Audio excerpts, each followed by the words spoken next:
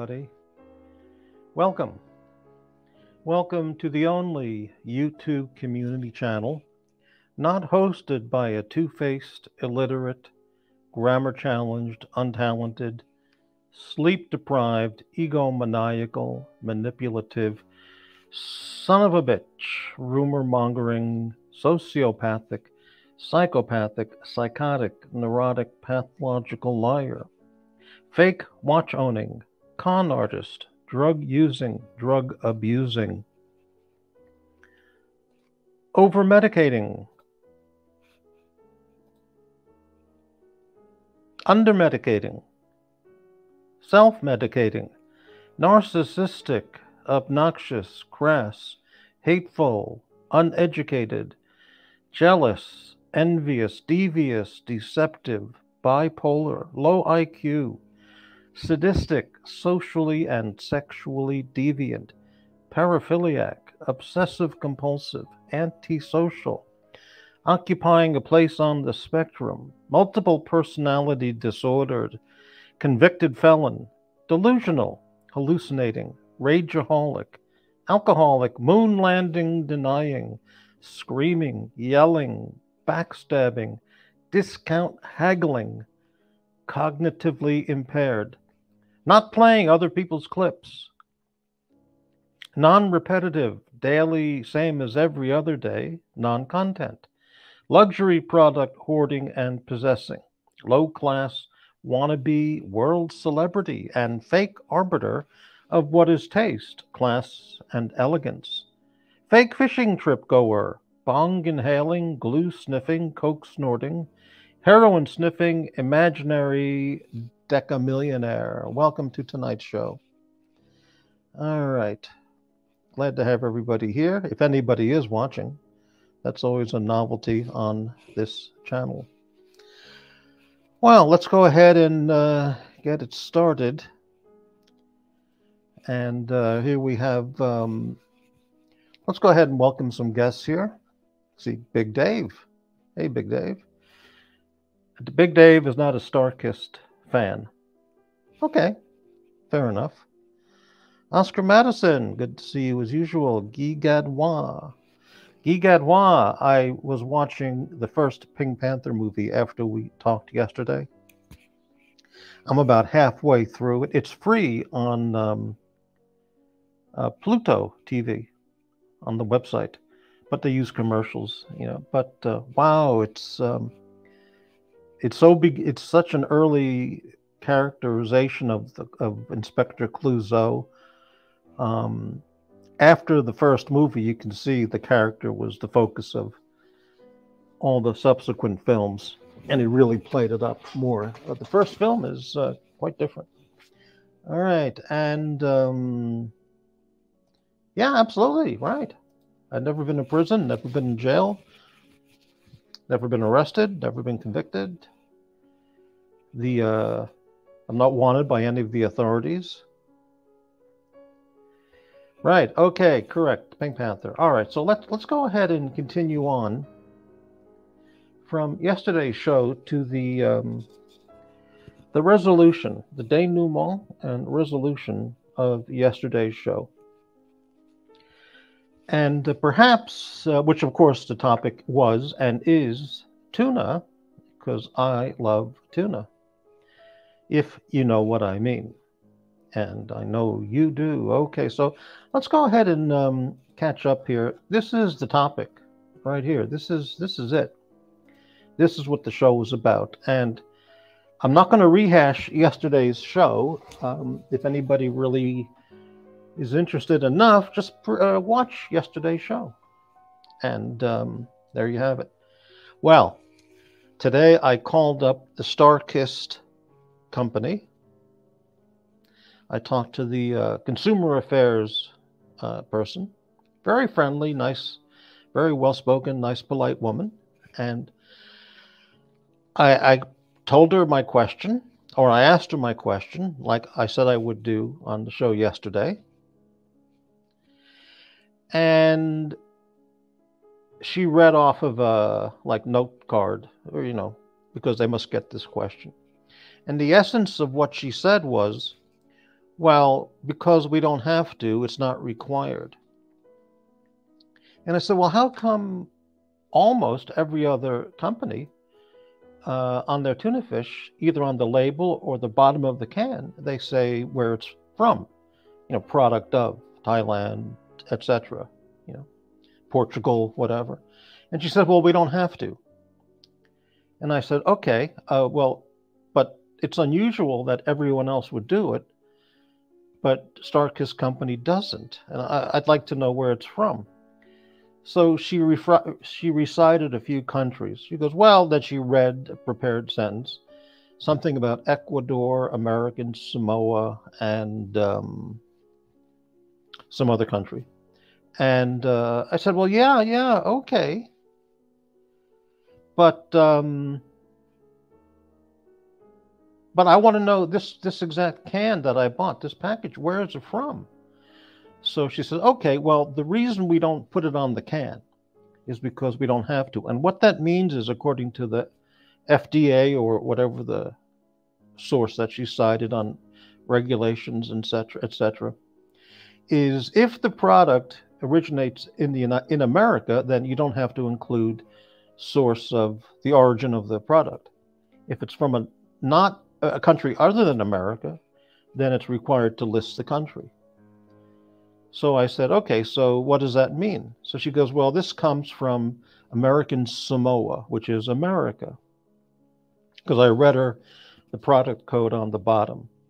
And she says, okay, that indicates American Samoa, and StarKist has a big facility there.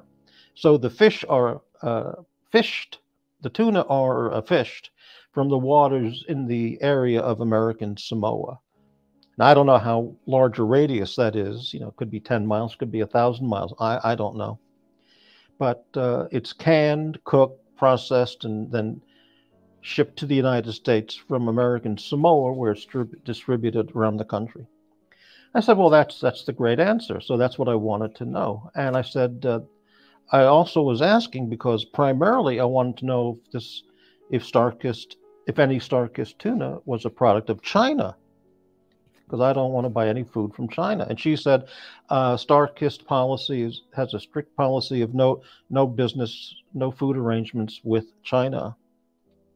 No product sourcing is from China. That's a StarKist policy. So, well, okay, you've been terrific. You answered all my questions, and thank you. Now, what does this mean, Guy Gadois? Okay, I can't read that. Let me go on the other page here. Colonel Squirrel, she didn't like you bashing Italian products, Crappy. Now, what the hell does that mean? When did I bash any Italian products? Are you serious, Guy Gadois, or are you just pulling my leg? Well, Bobby Orr, yes and no. Because they listed, you mentioned that they had 3 countries on their website, American Samoa, Ecuador, and then there was one other. But the key things I wanted to know were one, where was this can from? I don't want a selection of countries. I want to know where it's from. Okay. And 2, that doesn't mean that they don't also, at the time, I'm thinking, that didn't mean that they don't also source their food from China. They just don't put it on the website. So I needed that information, but you were on the right path, no question about it. Bobby, Guy Gadois, what in the hell does that comment even mean? I don't know. Is there a story behind that? Okay, great. All right, so I want to, now that we've established it's American Samoa, here's the Dirk Diggler kind of guy with his tuna. He sure looks happy. And here's the tuna. This is what we're talking about, tuna fish. I don't know why we call it tuna fish, but every other fish we just say halibut, salmon, mackerel. We don't say salmon fish, mackerel fish. But, now that I look at this picture, this This reminds me of a particular YouTuber I know. Some guy on YouTube with a funny accent. This kind of resembles him. A little bit. You know? Well, anyway, okay. Let's continue. So let's look at American Samoa. And this is American Samoa. Just a little little information about it, because I don't know anything about American Samoa. The people of American Samoa are Americans, but they're not citizens. They're called American nationals.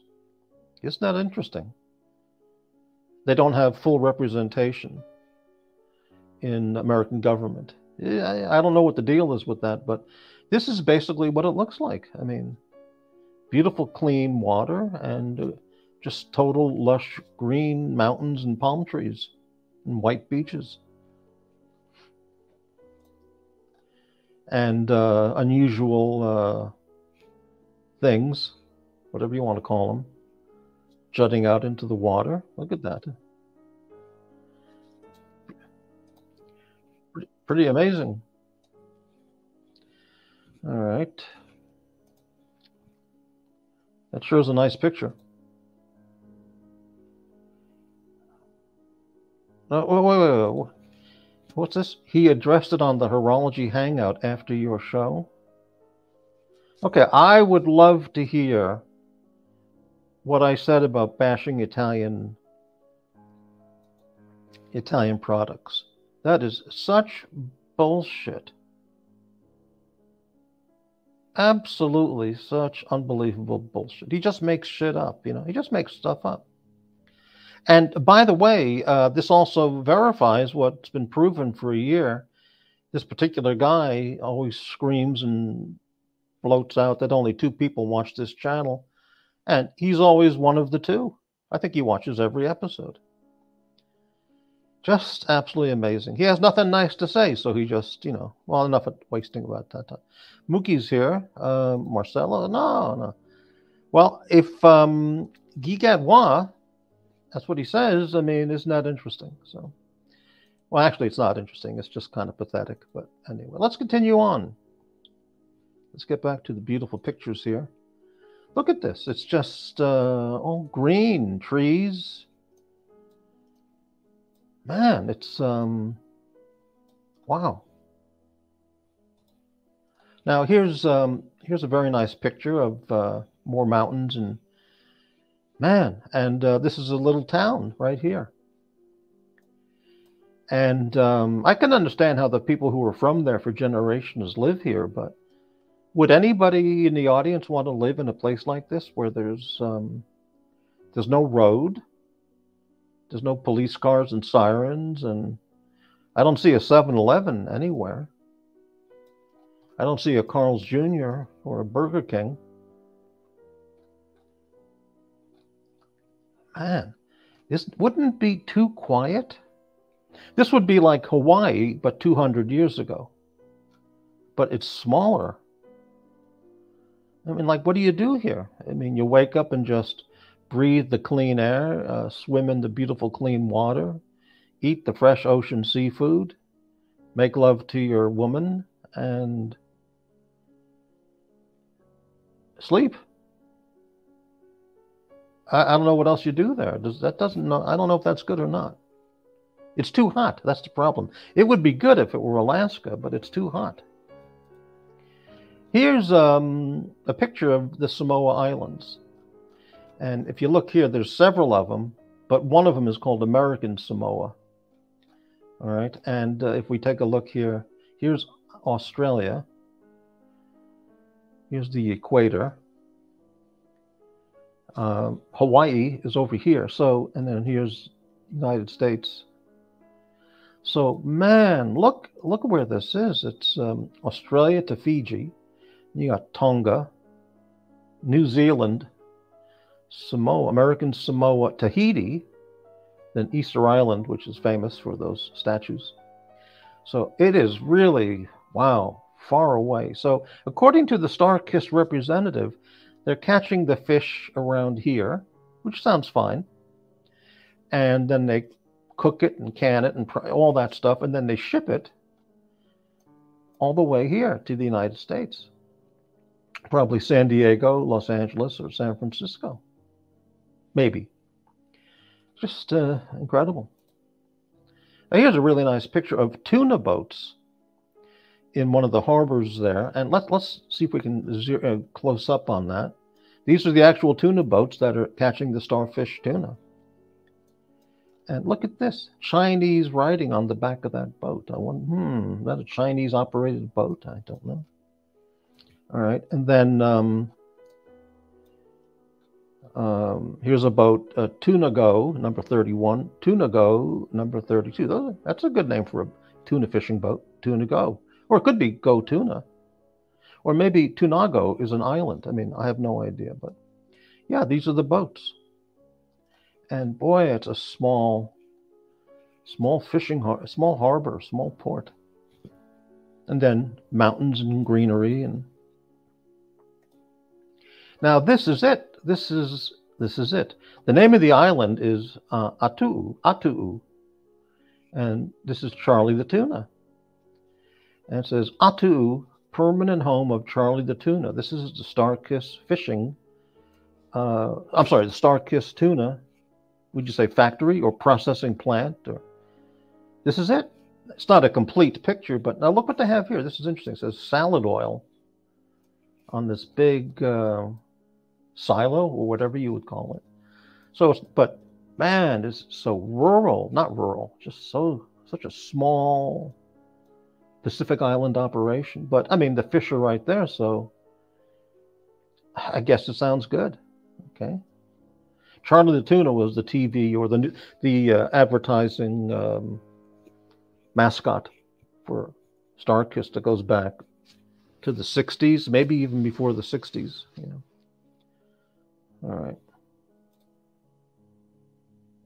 Wait a minute. Isn't Charlie the Tuna Chicken of the Sea brand? I don't know. I'm confused. Well, I won't think about it too much. Look at this. This is some restaurant, bar kind of place to hang out. Would anybody like to go to this place? Here's a little beach area, totally clean. No beer cans or cigarette butts. No joints or roaches, insect or grass, either way, you know. And you just lie on the beach. You sit here in the huts, the thatched hut, and enjoy your Mai Tais or whatever. Absolute total quiet and peace. It's just like, and hot. And big bugs, I bet you. I would go crazy in a place like this. I would have a panic attack. You know, because it's just so isolated. Now, this is an interesting picture. This is one of the products of American Samoa. And this is taro root, which they have in Hawaii too. Taro root, which is a tasteless it's kind of like a yucca. What do they call it? Jicama. Jicama, which is actually pretty interesting. Taro is, they make a paste out of it called poi, which they eat in Hawaii. So it's a source of nutrition, but it's kind of tasteless. And these things here, these are called breadfruit. Now, when I saw Mutiny on the Bounty, the movies, the old one in the 30s and the Anthony Hopkins one, which was really excellent. I really liked it. Mel Gibson and Anthony Hopkins. Captain Bligh, with the HMS Bounty, he went there to pick up palm fruit, breadfruit, and the plants to bring back to England and stuff. But this is breadfruit. I don't know why they call it that, but I've never seen this in any supermarket I've ever been in. They might have it in Hawaii, but I wasn't looking for it, so I don't know if they have it there. But I wonder what it tastes like or what it looks like. Here's another interesting picture from American Samoa. I wonder if you can walk out onto that. I don't think you could, but some people probably try it. Maybe go jumping off to swim, you know, cliff diving or whatever they call it. Here it is. This is American Samoa. This is the island. There's several islands, and this is called Aunu'u. Aunu'u Island. Aunu'u, probably. Aunu'u Island. Wow. And this is where the StarKist facility is located. And it's just totally isolated by the water. And I could never live there. I would go nuts. Well, I mean, beyond nuts. I'm already at that point, but I'd just feel panic, and unless I met a beautiful American Samoan young lady, then maybe I wouldn't feel any panic at all. I'd have all the tuna that I could handle, if you know what I mean, and life could be good. So that's possible. Maybe it would be nice, drinking beer and Mai Tais and all that tuna. So might be nice. Now, this is a really sad little story here. Just a little bit of the history. This is from 1787. And this image is of a French explorer called Fleuriot de Langle. And he was like Captain Cook, exploring the South Pacific, looking for fresh water and food. So the story is that here's this ship. And the story was he was running out of food on his ship, and so he found this place. So he thought he'd check it out, look for fresh food and fresh water. And unfortunately, when he landed in 1787, some number of thousands of the residents there, you can see here on the right, they didn't want him there. And his little boat and the captain here, they killed him with stones and spears, and much of that crew on those little boats there, not little boats, the whatever you call them, rowboats perhaps, they were wounded or killed as well. And some of them got back to the ship and survived. And wow, well, that's a bad situation there. But yeah, you can look it up, History of American Samoa, and bad. Okay, here's another picture of a state park area or national park. Incredible mountains, and it's totally green. Everything is green. There have got to be the most humongous insects crawling around here, you know, like in Southeast Asia, and cockroaches, flying cockroaches, and millipedes and centipedes, and I mean, I can't imagine. But then again, you know, you have those beautiful, you know, Tahiti is not that far. Well, it's far, but it's one of the closer islands, so probably a lot of beautiful women living there. This is an animal native to Samoa and a few of the other islands. This is called a flying fox. And this particular guy here, he's native or specific to that area. There are flying foxes all around many places, but this one is particular to Samoa. And a flying fox is a bat. But this particular kind of bat has a foxy kind of looking face, and like, you know, soft looking fox fur. But you see, he's got the wings, and it's really, and they eat, they don't eat people. They eat insects and fruit and stuff like that, you know, and they're very beneficial for living there because they keep the insect population, you know, controlled. And they also spread the seeds from all the fruit they eat and stuff. So very beneficial. And that's the last picture there. So let's go ahead and yeah, I like this. Is a very nice picture. So that's the fishing harbor in Pagp Pago. I think that was the name of the port. So let's go ahead and get back to the main screen here. Okay, 13 people watching. Thank you very much. And let's catch up with the comments. Link a nice veal dinner. What are you talking about? I have absolutely no. I don't eat veal. The way that I know when I was a kid, no one thought about it, but when you find out how veal is produced, it's I don't care how good it is. It's just animal cruelty, just awful.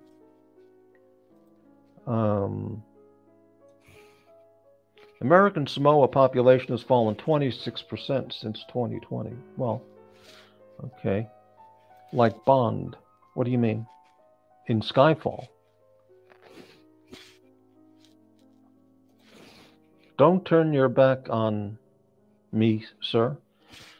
I don't know what the people... Hans, what are you talking about? I don't know what that is. That was the man with the golden gun hideout. Yeah, he lived in a place kind of like that, off of Thailand, I think it looked like. Mr. Higgins would know exactly. Right.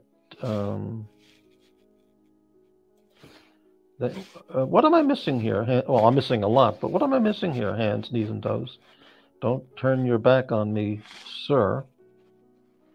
Then go full Brando. You got me. New Guineans were not friendly at all and sent spears to every ship that tried to land. Captain Cook warned others to avoid.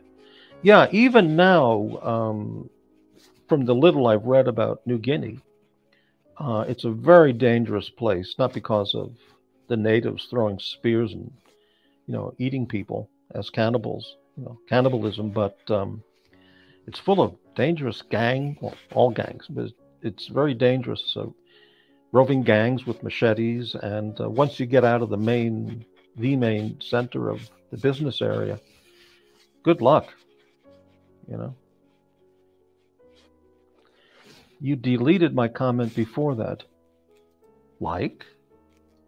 I'm scrolling back. Like a nice veal dinner. He addressed it on the Horology Hangout after your show. I never talked about a veal dinner. Yeah, Guy, I mean, I'm missing what it is, but okay. I dare you to look at the hammerhead bat. It has a dog's face. Well, I'll take your word for it. I don't want to do a show about bats.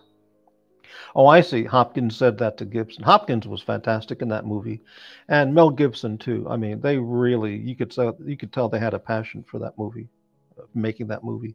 I really liked it. I didn't think it would be anything special at all, because the original one with Charles Lawton and Clark Gable was just fantastic, and that one with what did they call it? Bounty. The Bounty, was that the title? Wow, really good film. And I emailed a photo. Okay, well, let me look on my phone. It's going to be hard to see if I can find that, but let's take a look.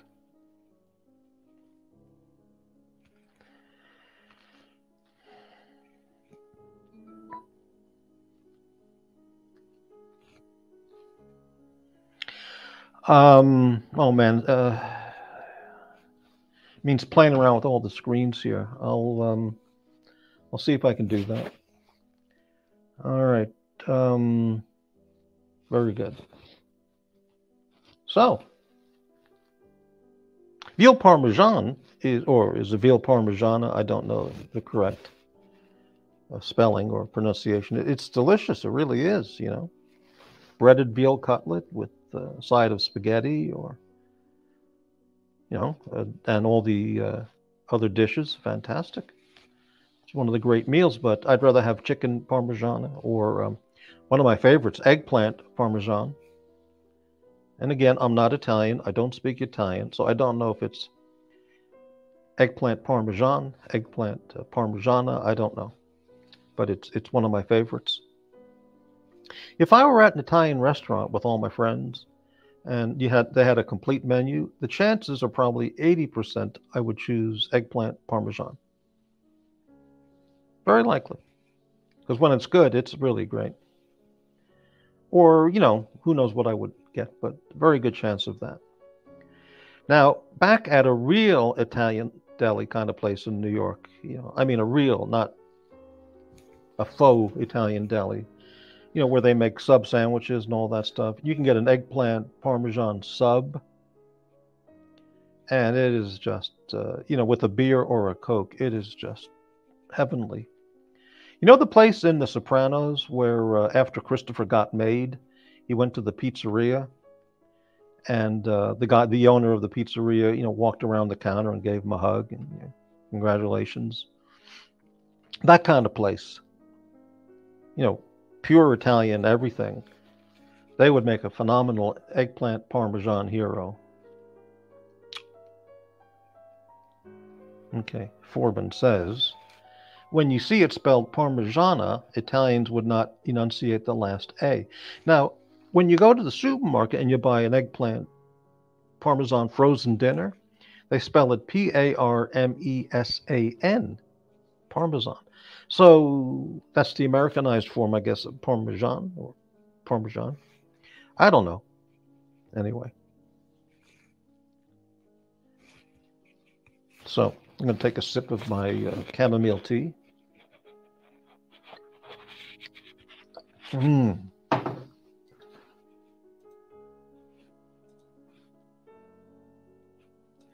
What was the name of Artie Bucco's restaurant? Oh, wow.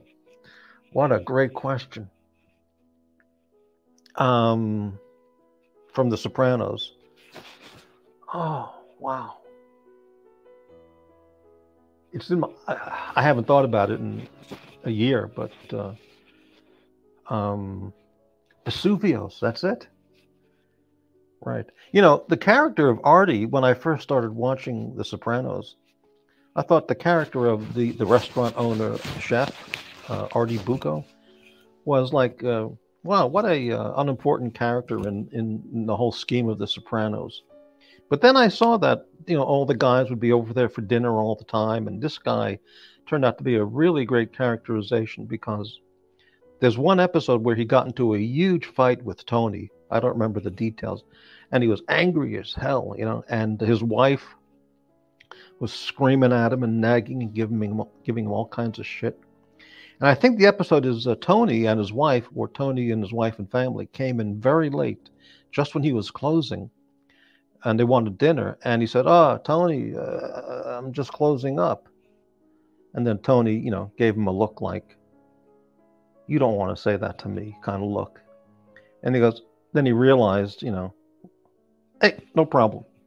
Have a seat, you know, for you, no problem." You know, and he went in the kitchen and he says, "I don't know what I have to prepare, but I'll make you something the best I can." And so the scene was, he goes back into the kitchen and he's wondering, what am I going to make for Tony and his wife or family? And he had a rabbit recipe, and he had a fresh rabbit there, ready to be cooked. So he made some recipe, and you could see him at the oven, at the stove, with the rabbit and the big saucepans and all the ingredients, and he starts cooking the thing, and he totally goes from, you know, the pressure of having to make Tony happy and the nagging from his wife, and he looks up his father's old written recipe, you know, and he becomes just who he really is, just, you know, the terrific chef with the old Italian recipes, doing his thing, and that's when he was the happiest, and it really came across so beautifully. But it turned out he was a very not one of the main characters, but he played a very good part in the in all the storylines, and especially the Armagnac bullshit episodes. You know, not bullshit. I mean, dramatic episodes there. But anyway, Sopranos invented the shortened form of parm, which no Italian American family said, "Oh yeah, give me a veal parm," or whatever. But now the troglodyte delis sell sandwiches labeled veal parm, aping the show. Oh, really? That's well, I don't know. You know, I don't have a comment on that, but it's kind of stupid, I would think. But you know, people copy everything. Very few people are original. Maybe the owners of their little restaurants, they think it's kind of cool. So yeah. Foreman. Artie's wife was catering a lunch for Carmela and felt insulted by Carmela, and so told her she slept with Tony when they were teens. Okay, I don't recall that. One of the great things about watching The Sopranos, besides the fantastic stories and the writing, was the actors were so good. I mean, it was so unusual for so many. The actors were just picked perfectly in the casting. Tony was just. I mean, the first episode, everything's like, being all the kinks are getting worked on, but by the second or third episode, all these guys, they had the characters nailed, and the actors for Tony just incredible, and Carmela, and I really liked Richie Aprile. Wow, he was just fantastic character. So the acting was just tremendous, and Paulie, wow, just great characters. And one of my favorite scenes is Johnny Sack keeps telling Paulie that he keeps putting in the good word to the New York family boss. What was his name? I forgot his name. Carlo or no? So one day, Paulie goes to a wedding party for his niece or a cousin, and the big New York boss was there at a table. I forgot his name. And he walks over to him, gives him a kiss, and he goes, "How are you?" And then the guy says to him, "And who are you?" He goes, "What do you mean, who am I?" "I'm Paulie from New Jersey." And he goes, "What?" He goes, "Don't you know who I am?" He goes, "Are you, and then he walks in the bathroom, stares in the mirror, and realizes that Johnny Sack was yanking on his chain every day for years, lying to him about, putting in the good word all the time with the New York boss. Carmine, that was it. Fantastic. Very limited actor, the guy who played Paulie, but he was fantastic. They all were. And I never say that about any show. And the guy who played the guy who tried to use the big words and oh, fantastic. Yeah. Anyway, great show. Just extraordinarily good. Okay, Sopranos seem to make a steady joke of gabagoo, capicola. I've never eaten capicola. I'm not into the cured meats like George Costanza, who loves the erotic cured meats. But when I look at an Italian deli, or even just a supermarket deli, they might have that stuff. There's so much white fat pieces inside the ham or the pork. It's like, well, why eat that? It's more fat than meat, or just as much. And I don't doubt it tastes great, but it's just such a high fat content.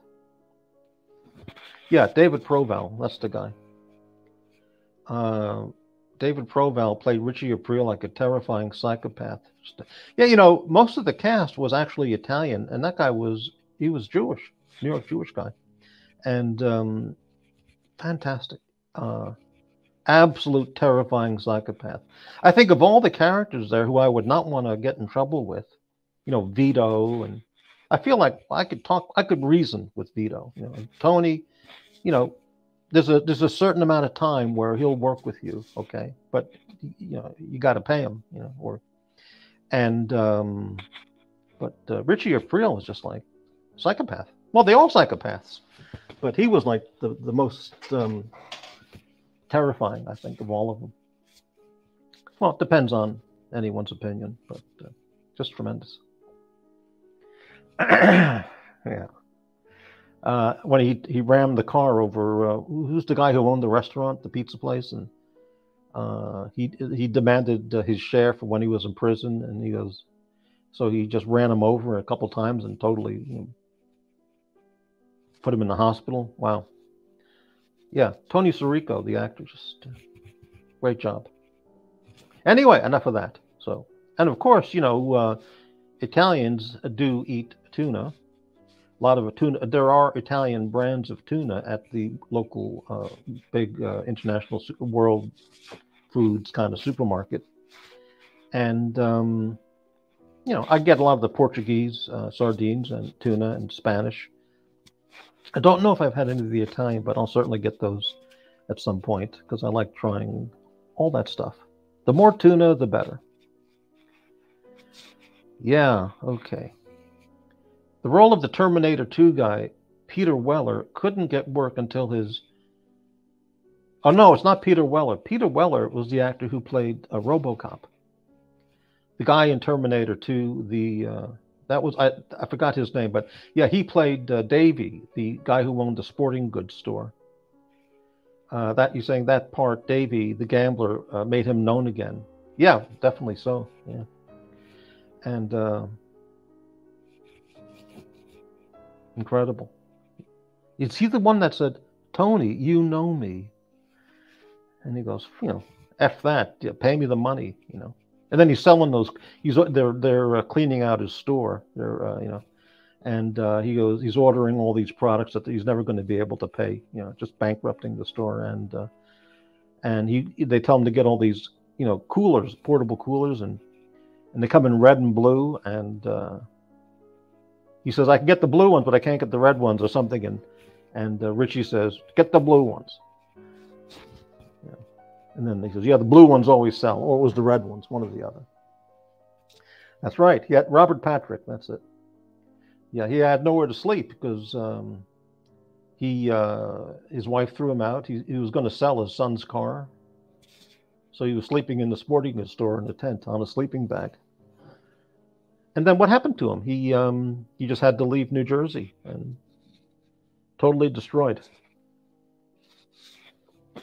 By his good friend Tony.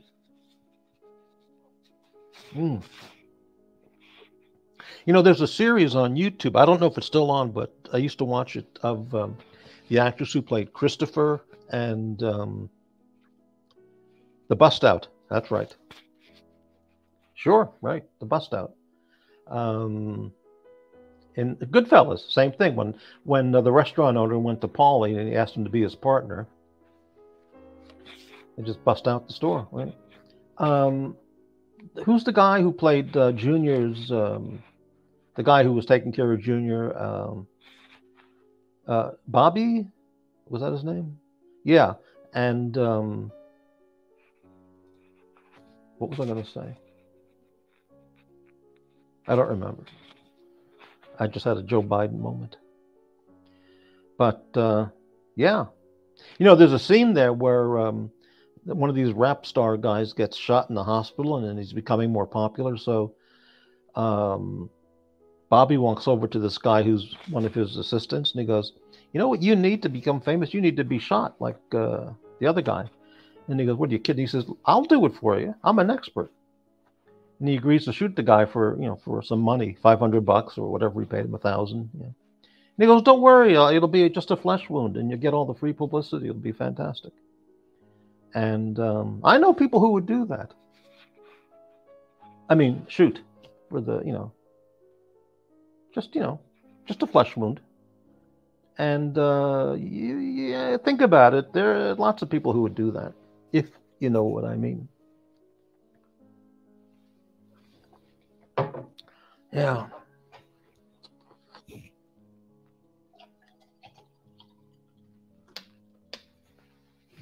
Anyway.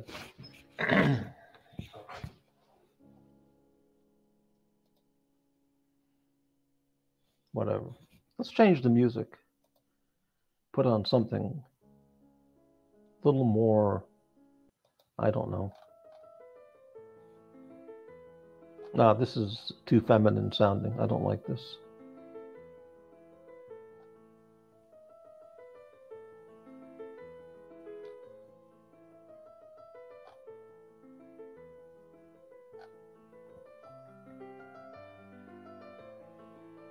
Here's something good for falling asleep. So this will be nice.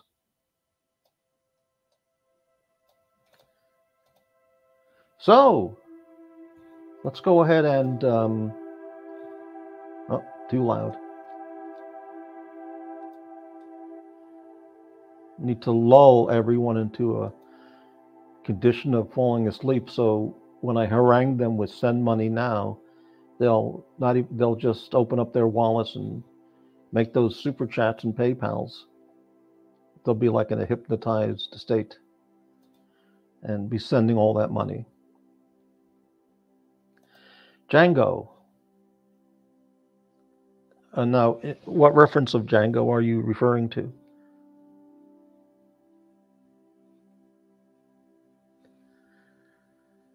Yeah, all right.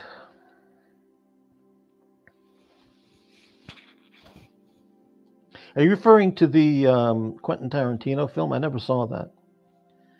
I think the guy is. I don't care for his. I like Jackie Brown and Pulp Fiction. Okay, but I don't want to see any of his other shit. And Django Reinhardt. Okay, and I only saw one clip from that movie where Don Johnson is on a balcony in a southern plantation mansion, and he's talking to Christopher Waltz about the slaves for sale or something like that. I don't remember. And that's the only thing I saw from the film. I have no interest in seeing any more of it.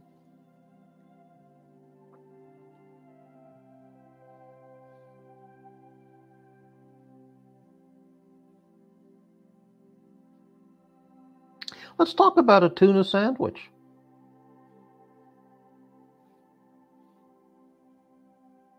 For me, the best tuna sandwich bread, you can have a roll, bread. Oh, there's hundreds of kinds of bread. And given a choice, I would choose, well, you can get a roll, like at a New York deli, or a sub, Italian bread. No, I didn't like Reservoir Dogs. I thought it was just the guy who made it. I thought the guy who wrote this and directed it is just a mental case. And I think I'm right, to some extent. I mean, there's no point for the movie. No point at all. There's a scene in the movie with Michael Madsen where he's torturing a guy who's tied down to a chair. And I don't see what that has to do with anything in terms of producing a movie for the American people. I mean, how is that entertainment? You have to be a sick, demented asshole to enjoy that kind of movie. It serves no purpose. Just injures the brains of the audience. Yeah, maybe a tuna sub. You know what would be the ultimate? Not the ultimate, but always great is a real Italian bread sub. Okay, not something from the supermarket, but a really great Italian bread, sliced in half, and you put on the tuna, and you don't skimp on the tuna. You put it on the tuna salad, lettuce, tomato, onion, and olive oil vinegar. You sprinkle that on. And some people like pepperoncinis. I can't stand those, but some people like to eat those things on a sandwich. Ugh. So you got tuna, lettuce, tomato, onion, olive oil vinegar sprinkled on, and salt and pepper could be okay. Mayonnaise. There's enough mayonnaise in the tuna salad, but if you want, you could add another bit of mayonnaise, and that's about as good as it gets. It can be toasted or not toasted, and it's a classic. But a tuna sandwich is good on, here you go, multi-grain bread, rye bread, pumpernickel, any kind of bread, rolls, Kaiser roll, sourdough bread. I mean, it doesn't matter, anything. A seeded roll. There's an ass-pounding scene in Pulp Fiction, and you like that crappy? Yeah, I saw that. I mean, the movie was, overall, I like Pulp Fiction. I saw it several times, but I don't see the point of scenes like that. I mean, what's the point? You could film the same scene and not be so graphic. Directors prior to, let's say, the 70s, filmed rape scenes and murder scenes and gunfights, but they didn't show the head exploding and the as you just described that scene with Ving Rhames and Bruce Willis. I mean, it can be filmed more creatively and have even better impact. But I'm not the director, so we know Crappy doesn't do spicy anything. That's correct. Yeah. So Forbin likes pepperoncinis. All right. I'll tell you what else I don't like on a tuna sub. Some places, maybe Subway sandwiches, You know, this thing called shredded lettuce? You know, and when they're making a sandwich, they just grab a handful of shredded lettuce and put it on the sandwich. I hate that. I hate it. I want real lettuce, you know, properly laid down on the sandwich, on the bread. I hate shredded lettuce.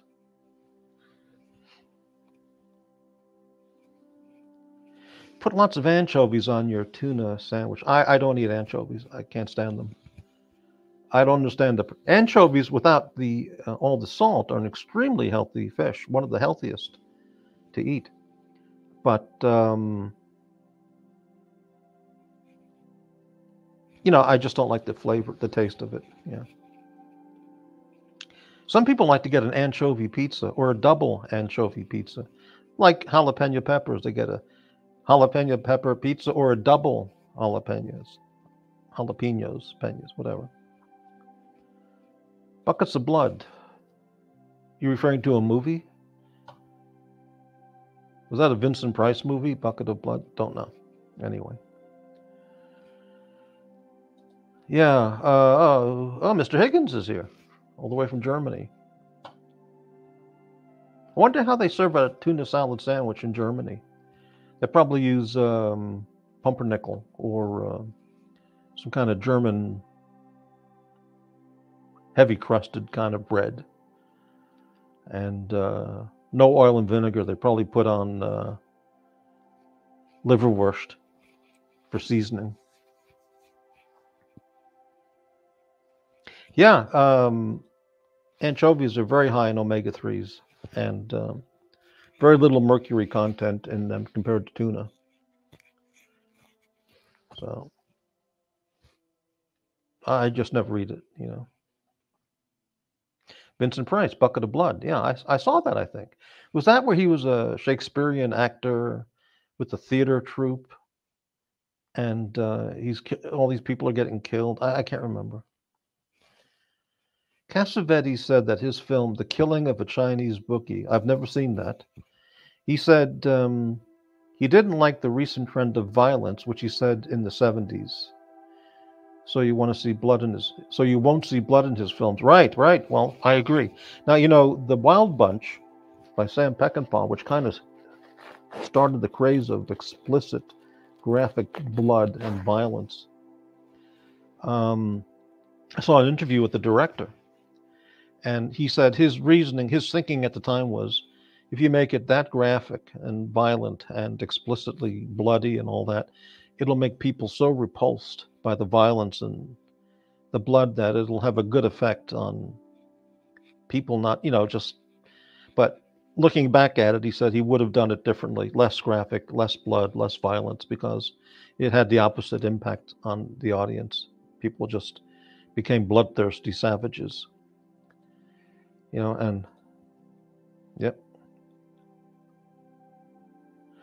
Witchfinder General. I know that film. It's a pretty damn good film. And I'll tell you a film with the same kind of story, which is a real peculiar film, but I saw it as a kid and I watched it about a year ago. It's on YouTube, called Mark of the Devil. And it's with Herbert Lum, who played Chief Inspector Dreyfus in the Pink Panther films. And it takes place in Austria or Germany in the like 1500s, 1600s. And wow, and he's you know, burning witches and all this stuff. Really terrifically strange film. Maniac, I don't know that movie.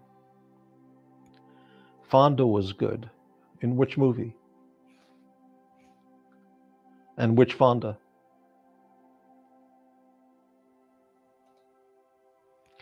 Inglorious Bastards. I saw it twice, and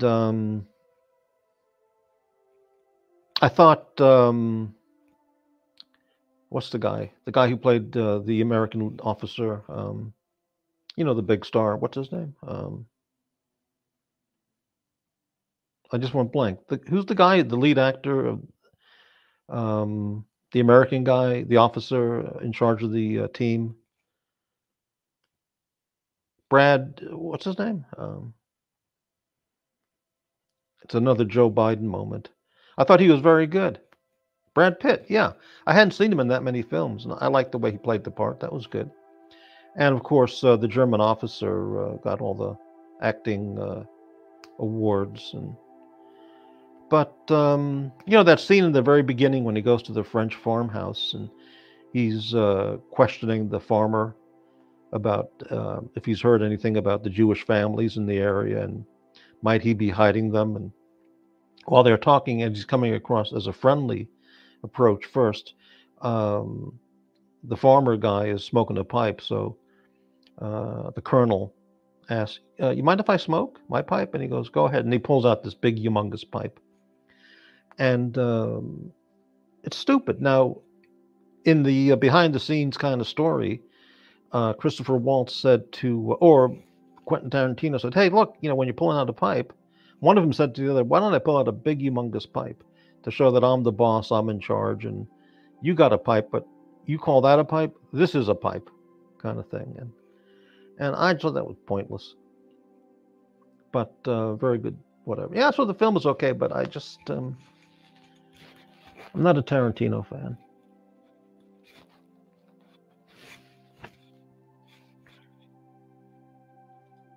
What does that mean? Anyway, okay. Let's go ahead and change the picture.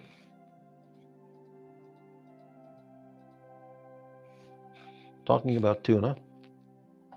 I think in Italian the word is tonno.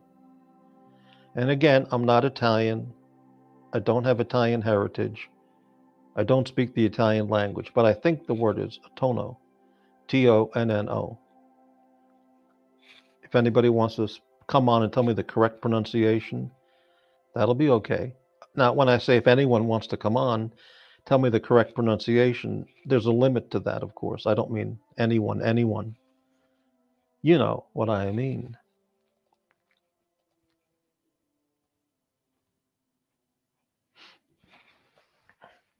Maybe they pronounce it tonno. Tonno. I don't know. The best tuna in Japan goes for very big money. Oh, absolutely.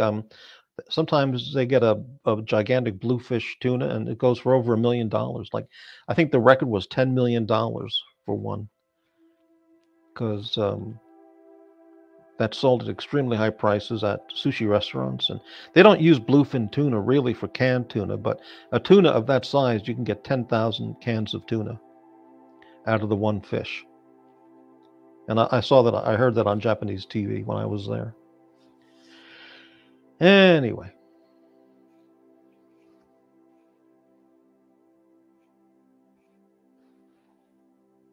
What's the best drink for a tuna sub? I'd say a Coke or a Coke Zero. Iced tea would be good.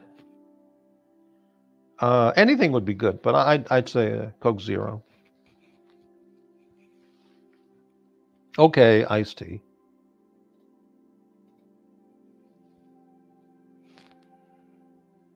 Well, you know what I haven't done? I haven't put up the invite link. Now, I know nobody's going to want to come on and talk, but I'll make the attempt. I'll make the effort while I'm here. There's the link. And I'll post it on top of the chat. There it is. Has anybody here ever gone fishing for tuna? I don't mean on a fake fishing trip. I mean on a real fishing boat. It's an ocean fish. So anybody ever been tuna fishing? No 7-Up? Why the deliberate indifference and shaming? I liked 7-Up. I haven't bought it. I don't buy sugar sodas. I will tell you this, Forbin, that if I were going to buy, or when I do buy soda, I basically only get Coke Zero. And on the rare occasions when I have a certain a craving for something else, I get a Diet 7-Up. And but I think those are the only two, quote, sodas that I buy.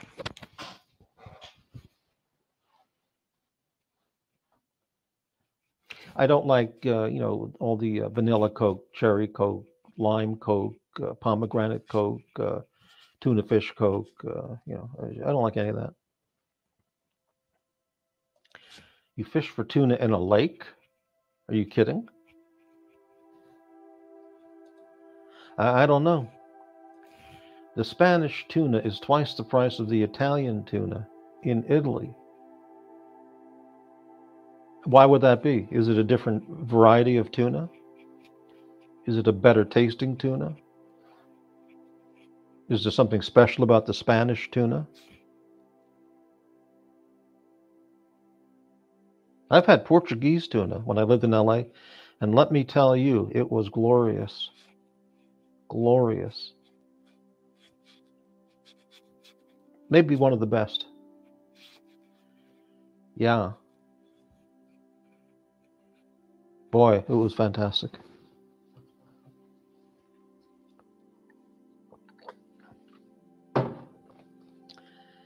The thing is, the xylitol in sugar-free still stimulates increases in insulin in your body. Yeah, I understand, but I don't,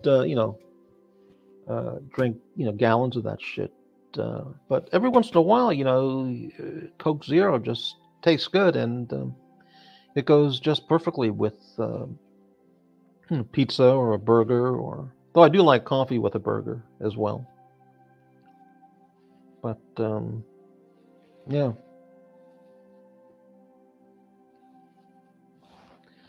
Okay, so Dave says to him, the Spanish tuna tastes better than the Italian tuna, but to you they taste the same, but they say in Italy it's a better tuna. Well, it may be. Don't know.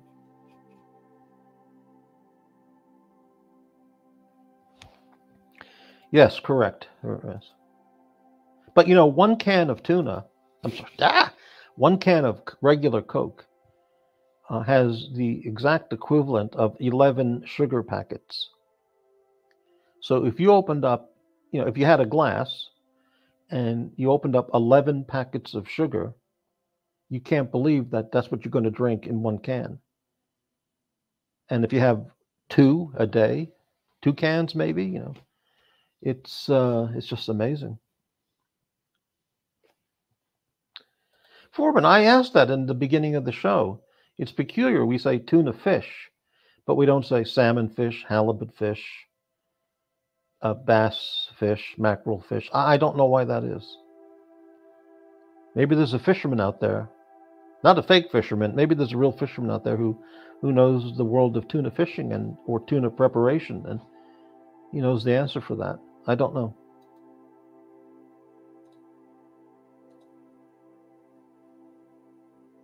"14 viewers. You've all come for the free tuna sandwiches, and we're sold out."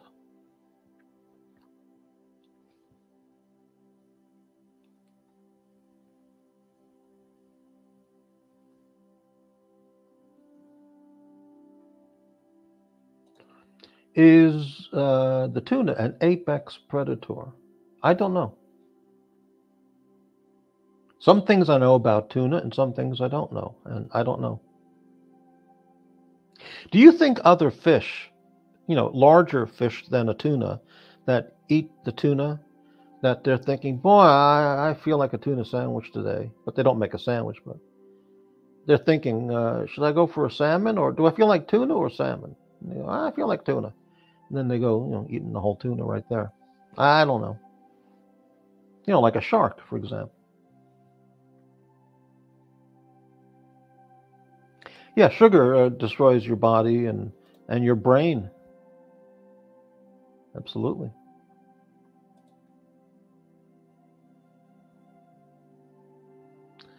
Calamari. What about calamari?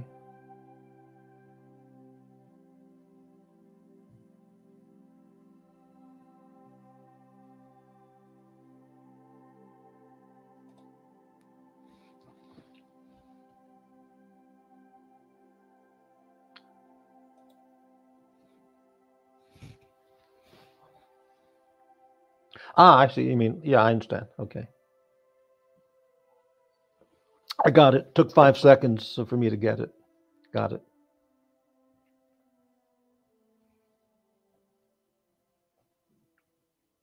A lot of people on YouTube, they use this word shtick. Like they go into a tirade and then they go, oh yeah, I'm just doing shtick. Just absolute bullshit. But anyway, a lot of people on these chats, they call it stick. Oh, I'm just doing stick. And the word is not stick. The word is shtick, as shown on the screen. So please, anybody out there who's going to use that word, please call it what it is. It's shtick, not stick. Oh, look at this. Guy Gabois, $1.99. My substantial contribution. What?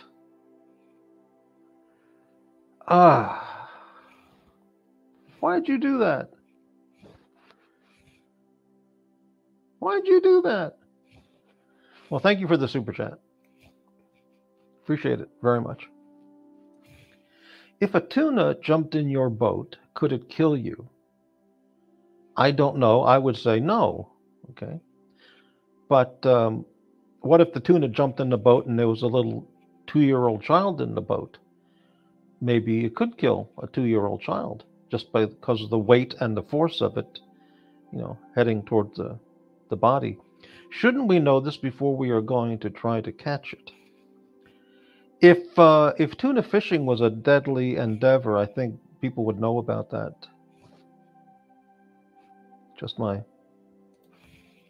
It's shtick is an excuse to get away with abusing people. Correct. That's absolutely right.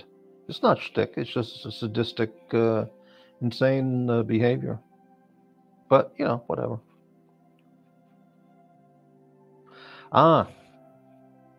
Yeah, there's the fins and, right.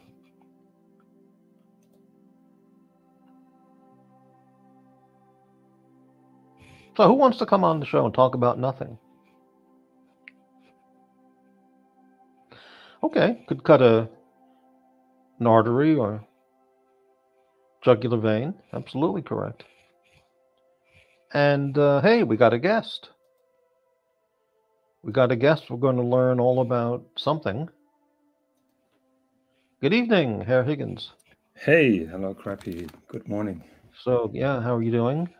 I'm doing good. Just listening to you floundering in tuna.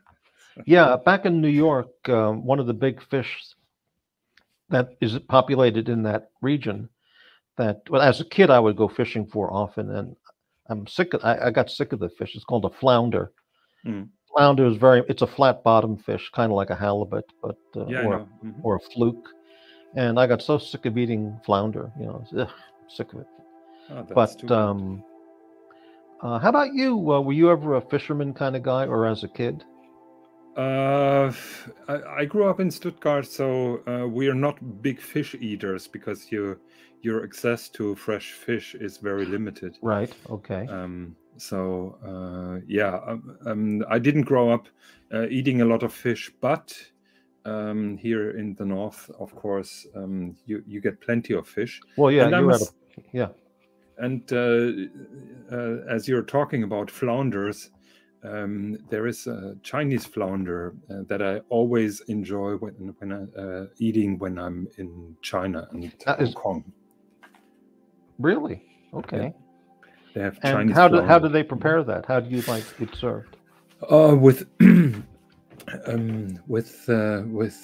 fresh spring onions and a dark sauce. That's how they prepare. Yeah.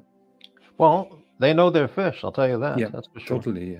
Yeah. Right. I know that that our friends are going to the market and buy one very fresh when I'm there, and they really know that I like it very much. And every time that I'm in Hong Kong, usually very funny you mentioned Chinese flounder, because in the Seinfeld episode, Elaine was going to order from the Chinese restaurant, and she called up, and on the menu that she had, the paper menu that she had at home, the guy on the phone, when she was ordering, she said, special limited time Chinese flounder.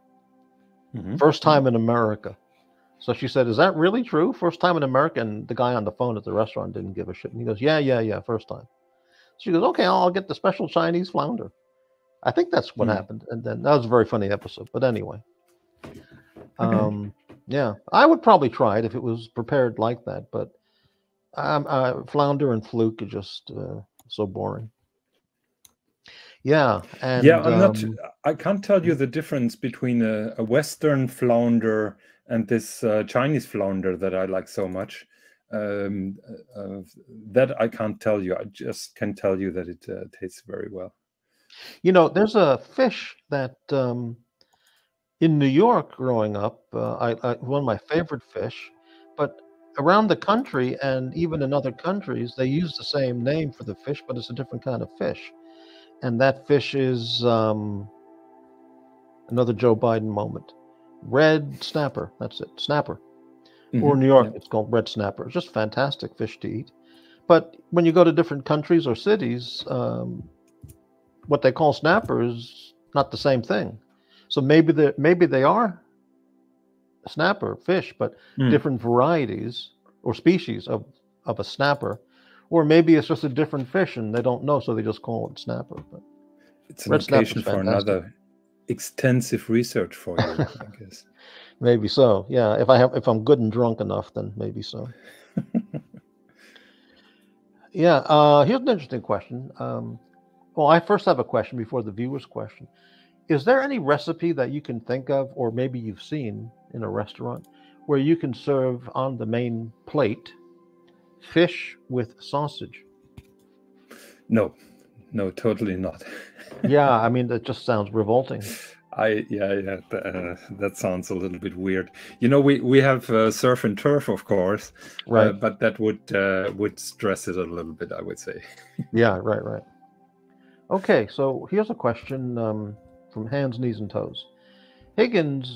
Does Higgins have knowledge on the subject of academic fencing?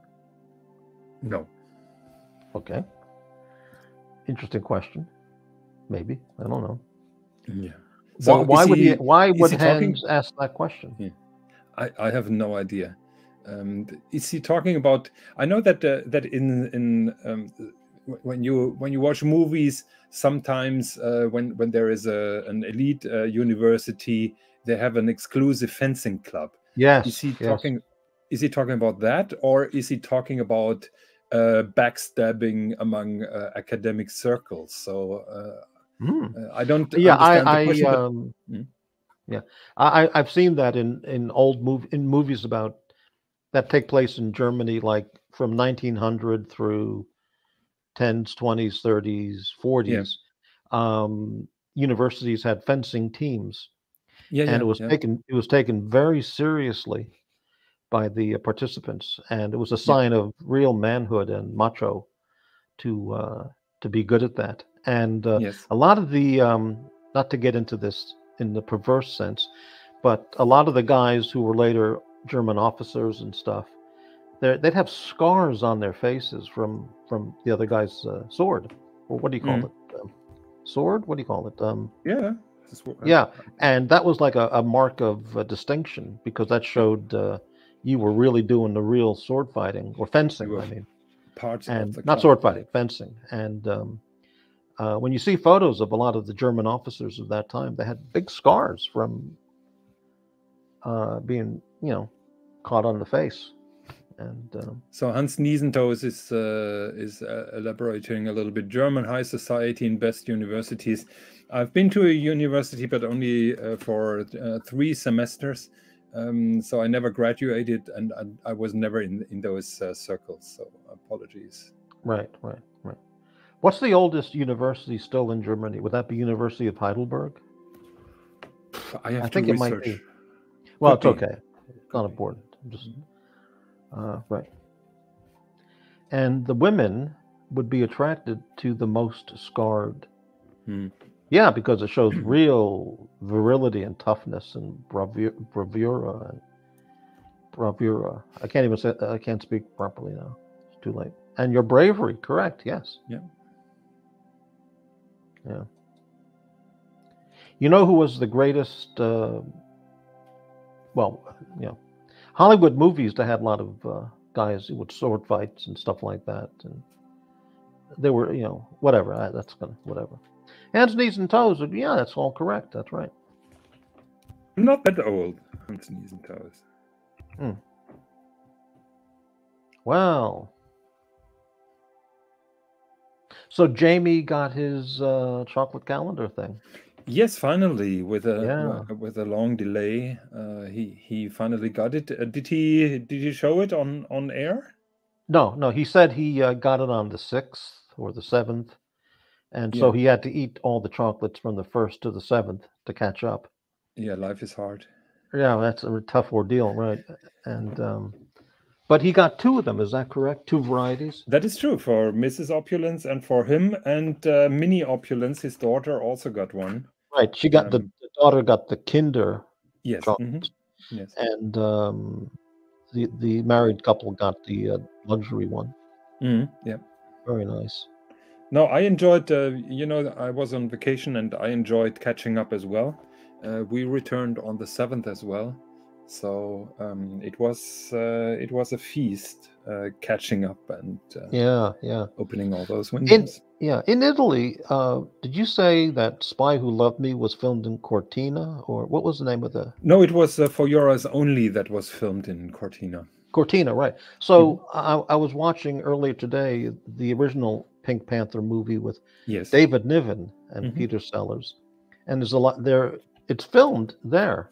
Yes, it's also filmed in Cortina. Yes. Yeah, and holy cow, just spectacular. Yeah. Unfortunately, many of the scenes have been done in studios, just like Hollywood usually does. Right. So the amount of on-location shots in Cortina is quite limited. Yeah, but the scenery shots of being there are just extraordinarily incredible. Unfortunately, that skiing area that you also see in For Your Eyes Only is now a private. It's now a private venue. So when you go to Cortina and you have the lift ticket for all the beautiful places there, you can't reach there. The place is called Mietre, and it used to be open a couple of years ago, but now they privatized the lift, and it's only for I think there is an exclusive resort there now. So this skiing area is now off limits unless you're willing to hike with your skis on your back for an hour or two. Then you can reach to there. You think that beautiful European blonde women are all over the place in Cortina skiing, and you can hang out with them at the hotel, the chalet, and get pretty with the hotel, it's a sad story because what used to be the place, the Miramonti Hotel, the Miramonti is now closed. I've been there in February. And it was open there, but you could breathe that this is gonna end. So Miramonti was the place where Roger Moore stayed, and there are also some location shots where he enters the beautiful terrace of his presidential suite and has a look over the valley of Cortina. And now the hotel is closed. I managed to go there and have a look, and it's a sad sight to see. All the windows are closed, no cars are parked there. Really, kind of like the Catskill Mountains hotels. It's all gone. Yeah. It's sad to see. Really, when you were a kid, did your schools have field trips? Once a year, yes. What kind of places did in elementary, junior high, or high school? What kind of places did they take the kids to? Oh, that is a good question. I only remember that I think yesterday. We visited the zoo, but that was when we were young. Right. One destination of those field days that we had was a castle nearby. But I don't have really fond memories of those excursion days. I'm sorry. Did the school ever send the kids to Neuschwanstein? No, no, not on my school. Probably that was a destination with other schools. That is possible, but not with my school. Right. Have you ever been there yourself? Yes, plenty of times. Yeah, and how would you sum up the first time as you approach that and you get to see the whole thing in person? How would you describe that? I was there together with my parents, and we booked an excursion. So you can see it from the outside. Yeah. There is a place which is called Marienbrücke, where you have a beautiful sight on the castle. And we also booked the tour inside. Mhm. And Neuschwanstein itself is underwhelming. It's not that pompous. You have to keep in mind that it's built on a mountain. Right. So everything, all the material had to be carried up on the mountain. Unbelievable. So a castle in the valley, just like Versailles or the bigger ones at the Chiemsee, are much easier to build. So the spectacular castles are not on the mountain; they are in the valley. Yeah, and that is a lesson that I learned. Well, the king, he was like a nutcase, wasn't he? Or he went nuts. Very much. You have to be a nutcase, and he almost got broke, and his citizens were not very happy about his projects because at the end of the day they had to pay for that with taxes. I don't remember the full story. When it was completed, he only lived there for one day or something, then he died. For a short period of time. Not sure if it's only one day. I think he lived a little long. I wonder if when he was there at the castle, up on top of the mountain there, enjoying the luxurious life of royalty, if he ever told his personal chef, make me a tuna sandwich, on Italian bread with oil and vinegar, and no shredded lettuce. I want real lettuce. Maybe. I'm not sure if they had tuna there, because tuna is not a sweetwater fish, so the question of keeping it cool on the way to Bavaria will be an issue. They would have to, transport it in blocks of ice from. Yeah, how do you get blocks of ice before? And then schlep it all the way up the mountain. Be a real ordeal. Yeah. Wow. So he probably ate like deer and wild animals. Yeah, and the nearby lakes have delicious fish. Yes. Yeah, and sweetwater fish. Animals like deer and stuff that people would shoot for him to cook up. I think he was hunting himself. If I know that correctly. Yeah. Mm-hmm. Have you eaten rabbit? Yes, I told you the story, and you probably. I don't remember, but I'm fascinated with eating a rabbit. And okay, so if you told it, you told it. It's okay. Yeah. Well, anything going on in the watch world you'd like to talk about, or? Yes and no. So Marcelo is gonna unveil a heavy hitter today. Not sure what. I watched his show this morning, and it was just nonstop. I can't believe I'm going to get it. I can't believe I'm going to get this watch. I mean, and it just went on for hours and hours. I can't believe I'm going to get this. I'm like, yeah, it's unbelievable. Like, okay, you got it. You get it. All right, yeah. So. Crappy. Someone's going to say, did you hear Crappy hating on Marcelo? He's such a negative. He's a hater. I wouldn't say that you're a hater. In fact, I know which watch Marcelo is getting, and it's really mind blowing that he's getting it. Really? So his excitement is understandable. I would say. Is it a watch that you've ever had, or you would like to have yourself? I will not comment on that because I don't want to give hints. Right. Okay. What was interesting is I followed a discussion on Archiluxury where my good friend JJ revealed his new AP, and he commented then on people who are jealous and criticize his new acquisition and everything. And 2 minutes later, the topic was Marcelo's new watch, and the comment was, yeah, if he gets this particular watch, this won't be fitting his personality, so it would be a contradiction. So I'm asking myself, who is jealous now? So. Well, I'm not jealous. No, but JJ certainly voiced some jealousy Wait, on his comments when he was JJ talking about. JJ, you sensed some jealousy in JJ about the Marcelo acquisition? Yes, because he would Really? never get the watch that Marcelo is getting. Is it because it's so rare or so Yeah. expensive? Or? Yes. Really? It's really special, believe me. Okay, well. Okay, so okay, I have a couple guesses, but I would have no idea. So yeah, okay. I can't go closer because I don't want to spoil. Yeah, exactly. Okay, that's good. Yeah. Other than that, and I've been heavily criticized for that as well. You know, every time I'm I'm saying something, people go after me because there is a certain narrative out there. Mm-hmm. I think I was commenting on the recent Philips auctions. Mm-hmm. And one of my observation was that certain FP Journe watches did not perform very well in the range of the estimates. Mm-hmm.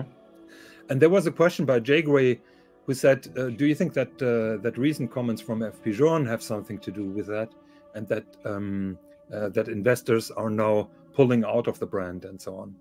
Now, I'll give you a little bit of context because for sure you have no idea what I'm talking about. So FP Journe is dominated by its owner, François Paul Journe, who is a genius watchmaker, Mm-hmm. but a very problematic character in real life. He's a little bit of an Elon Musk, I would say, in his public appearance. Now, artists are always a little bit difficult to handle in social life, I would say. And FP Journe is probably not an exception to that. So he has a very arrogant attitude sometimes. And apparently there was a collectors meeting, and after some intake of alcohol, he misbehaved. That is what's out there. Not sure what really happened, but he was drunk, and it caused some of his high-profile collectors. You can imagine when you're invited by François Paul Journe himself, you must be a high-profile collector, a special collector of his brand. And his comments led some of the collectors leaving the room. Really? What did he say? What kind of comments? We don't know for sure. There are rumors that there are some videos out there, but it got really nasty. That is what we know. And I mean, like, did he talk like a certain YouTuber screaming at people? Or? I don't know. I don't know. It's just what we know is he misbehaved and let some of his high-profile collectors who knows a little bit about his attitude, they left the room. Wow. And how recent was this? I think only 2-3 weeks ago. Really? I'll look into that. I mean, I'll look up, see if there's any stories about what kind of comments he was saying. Yeah, at the moment, the YouTubers who know it, I think there are some videos out there which are not really published at the moment. Yeah, right. Okay. So everybody is pretty careful because nobody really wants to destroy the brand. But there is a speculation out there, and I think it makes sense. Because now, is he Swiss or French or? I don't know if he's French or Italian. Right. Yeah. I don't know. He's just a little bit temperamental. And now people just imagine. So the FP Journe hype is a hype. So his watches are bloody expensive, but most of them trade above retail. So let's say a watch costs 200,000 retail, and the market price is 500,000. So that attracts a certain kind of collector, who are interested in investing their hard-earned cash. Right. Now imagine the boss or the owner, or well, his name is on the watches, misbehaves, and it will be a big scandal, probably like TPG when the video comes out. What happens then with my investments? So there are questions. Yeah, so let's just speculate. Guy Gadouin says anti-Semitic comments. We don't know. But whatever he said, if they're that foul, the brand value can be, severely diminished. Yes. And everybody who bought it because they think it's going to be a great investment is screwed. Yes, but then that will be a Maybe. domino effect, because those high-profile collectors are then selling, which then influences the market, because supply is suddenly there, Right. and probably the demand is not that high, which results then in falling prices. And that will have then a domino effect to other collectors who are getting I mean, if the FP Journe watches were retailing it brand new for $7,000, they wouldn't. Nobody would give a shit. So they have to be priced at $50,000 or whatever. Yeah. So that was what the discussion was all about, and the question was all about. And I said, I can sense that some of the collectors who had no problem paying 2 times, 3 times of retail on a watch auction are now holding back, because they want to see what he really said, and they're observing for sure the situation. But certainly the hype is a little bit held back. That is what I said. Right. And then the next morning, I've been criticized for dooming and gloaming FP Journe. That was just my opinion, and that was just my observation. I don't want anything bad to happen to FP Journe. I appreciate his watchmaking. In my opinion, the finishing of his watches is not the best. It's good, but it's not the best. But his constructions are genius, and the world would be more boring without him.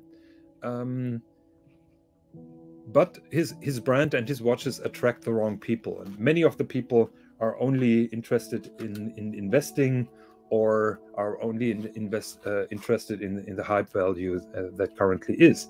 And I've seen his the pictures of his watches, and for me, I'm just not interested in terms of the design or how it looks. I think the Grunefeld, whatever the name is, Grunefeld, just totally blows away the FP Journe watches and almost most stuff. Yeah, the difference between Grunefeld and FP Journe is FP Journe really made some groundbreaking constructions and inventions that Grunefeld they're just right at the beginning. So the variety of complications is much higher with FP Journe. I see. So say you go to a black tie cocktail party in Berlin or Hamburg, and everybody there is in the elite social classes, very wealthy, powerful, okay? And you're talking to a guy there who's like the CEO of, some incredible German company like Mercedes, let's say, all right? And you happen to notice he's wearing a Longines, $3,000 Longines, okay? Would you compliment him on his watch or just not say anything? I wouldn't say anything. Isn't that interesting? But you know that that industrial bosses and heads of states, they're hiding their precious watches. It's pretty well known that, for example, Macron, the French president, has incredible watches, and every time he's leaving the house, he straps on a cheaper watch because he doesn't want to be caught with an expensive watch on the wrist. There was a previous president of France 10 or so, or maybe 20 years ago, I don't remember, and he wore a swatch. And was that Sarkozy or? I don't remember the guy's name, but I think it was Mitterrand. Yeah, he couldn't give. He didn't, not Mitterrand. It was somebody else, and he didn't give a shit. He says, "Yeah, it's a swatch." He was happy to wear it, which is fair. I mean, because all he cared about was what time it is. Yeah, we are a very inbred circle here. Inbred. We know what other people are wearing on their wrist.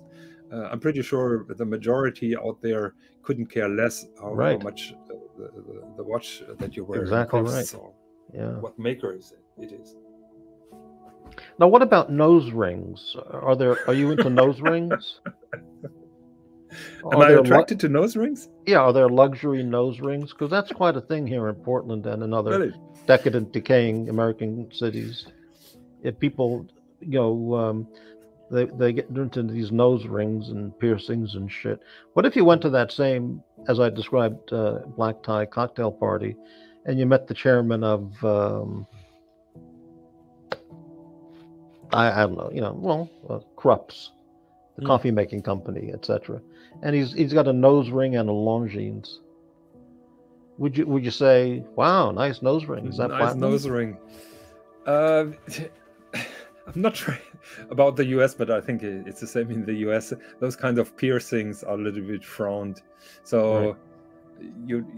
You can wear that in private probably, but well, here you just see people with their heads are completely pierced with the giant bolts of steel. So I guess you could buy a nose ring in stainless steel or 914L or platinum, white gold. But now I bet you there are YouTube groups about nose rings. And some guy just introduced, let's say, a bronze nose ring, and the people are talking about, oh, you don't want that bronze nose ring because it's going to get pitted and change colors. It won't look good. The same way we talked about bronze watches. Not sure if I told you that I had a friend who was very much into Rouargue watches, and he has a body modification studio in Cologne. Very smart guy, actually. He body modification. It's just unbelievable. Yeah, that's what it's called. Yeah, because it's a wide field what he does, and it was fascinating, but not really my thing. Definitely not. No. But he showed me what he's doing. He has videos and pictures and everything. It's an interesting field, and he himself had quite some modification. I can't look at people. There are people who, I saw this in Japan the first time. They take their earlobes and they stick a piece of like a round thing inside it's called their a earlobe. flesh tunnel. I don't know what it's called, and I saw some people in Japan with that who I was talking to, and because they were with somebody else, and I couldn't look at harmless. I couldn't look at him. I mean, what's wrong with somebody to want to do that? So he, for example, had a split tongue. He does tongue splitting. Sick. Now, isn't that a sign of mental derangement? He told me the motive of tongue splitting is a sexual one, because certain sexual practices that involve the tongue. I consider that a sign of mental derangement. Yeah. Slicing your tongue in half is just... It's bloody dangerous. Whatever sexual enjoyment you may get from some perverse activity, the fact that you're going to slice your tongue in half is just beyond sick. Yeah. I can't believe that would be allowed, mutilating people. It's a gray field, and it's very dangerous, because if you split a tongue, you could lose a lot of blood, so you could bleed to death if that is done wrongly. You would think if anybody was going to do it, it would have to be a surgeon, not some guy with a studio with a sign that says "Open for business, tongue splitting." Yeah. Come get your tongue splitting special. Get a free 5 ounces of edibles with a tongue splitting.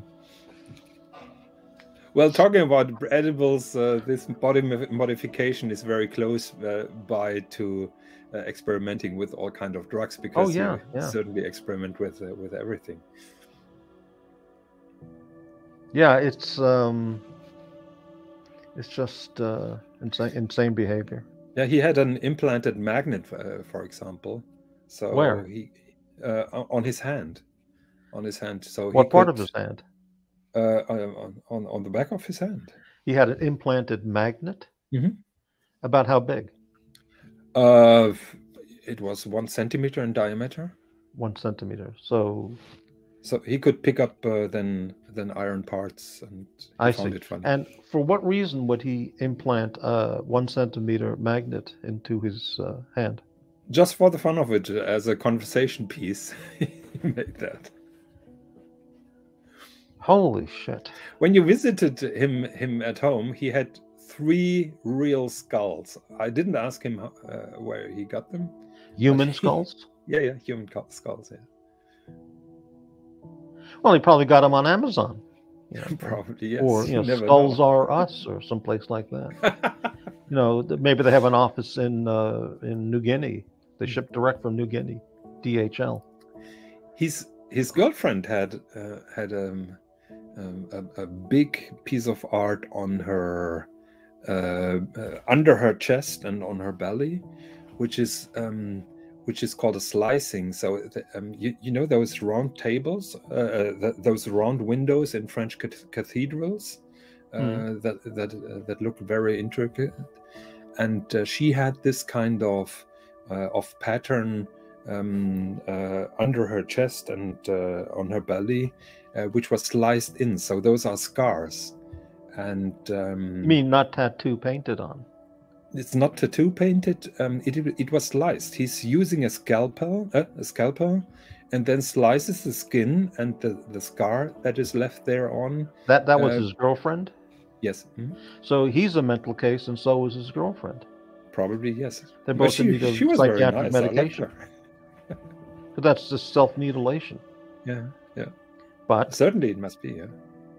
But as long as they're just doing it to themselves willingly, okay, it's a mental situation, but it's not being forced on anybody, Unbelievable. So yes, he has that studio, and he does all that weird shit. But then he has tattoo artists. He doesn't do tattoos. Right. Now, how did you meet this guy?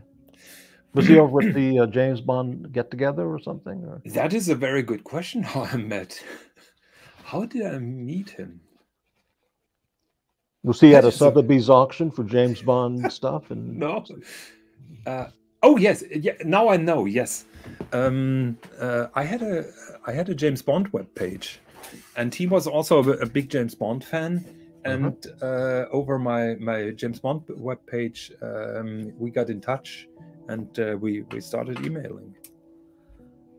He contacted you, or you contacted him? Yes, he contacted me. And but you didn't know who he was or how he looked at that time? No. Just another James Bond aficionado, right? Mm-hmm. And then when you met him the first time, did you think to yourself, oh, God, get me out of here?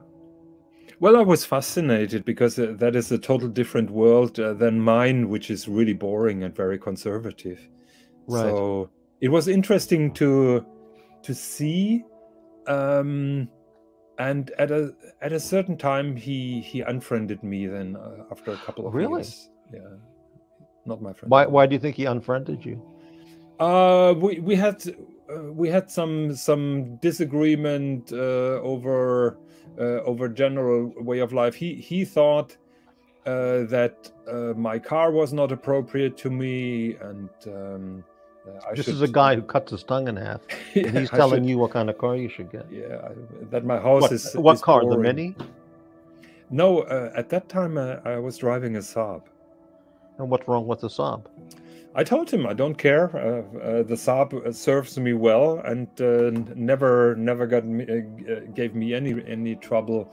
And he thought that I should change my lifestyle, and said I'm not going to change it. Is Saab still are they still in business? I don't know. No, they went bust. Because now that I think about it, I haven't seen a Saab in 20 years, probably. Yeah, the old Saabs are still out there, but.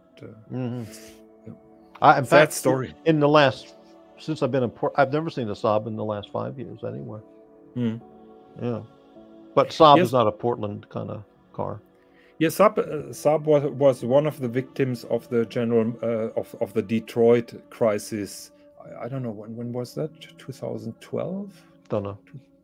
Yeah, where all Detroit automakers really were in trouble because Saab was part of General Motors back then. Oh, really? Yeah. How about that? Well.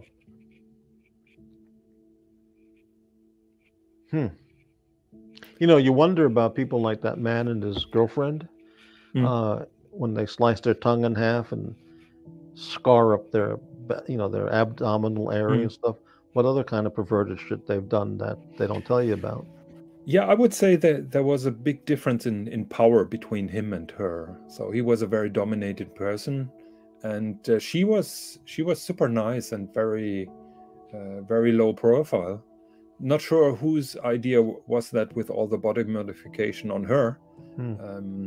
Yeah, you never know. Wow. I have a tattoo. Really? Yeah, it's on my upper right arm. I got it. Yeah, when Joe Biden ran for president, I was so impressed. So I went to the tattoo place. They're all over the place here in Portland, and I said, I want you to write corn pop on my arm. And do you know the corn pop story? No.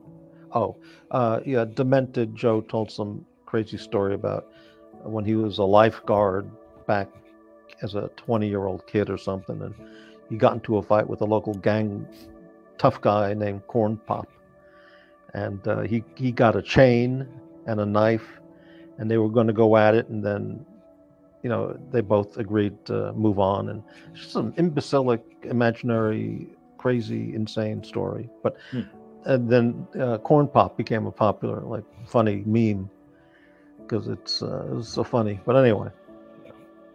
So you were pretending then being part of that gang? No, I don't get tattoos. Yeah, I know.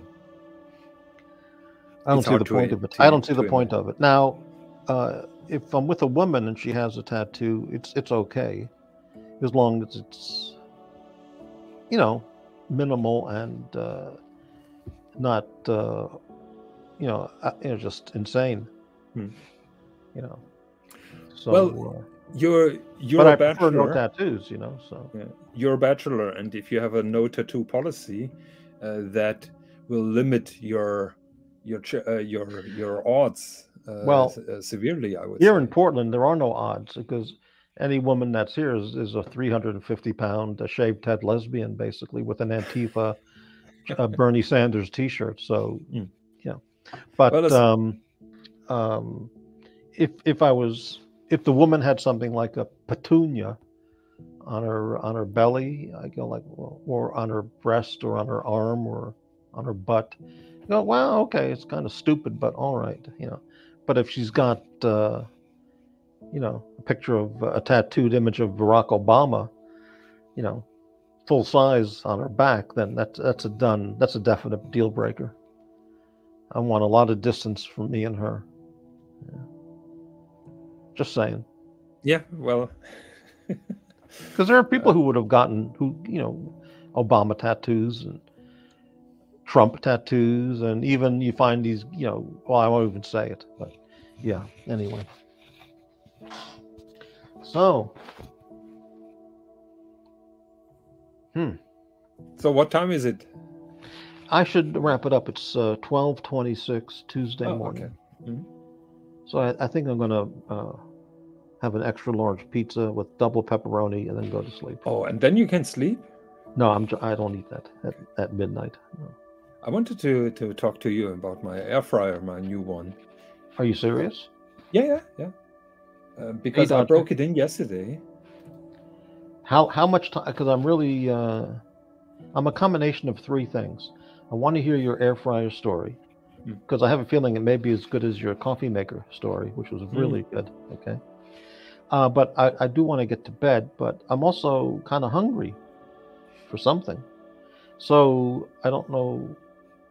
Let's go for the air fryer. Let's do it. Well, it's not that spectacular. When I said I bought the air fryer, Dodger approached me and convinced me to buy the same air fryer just like he has. And it arrived before our vacation. So I couldn't use it.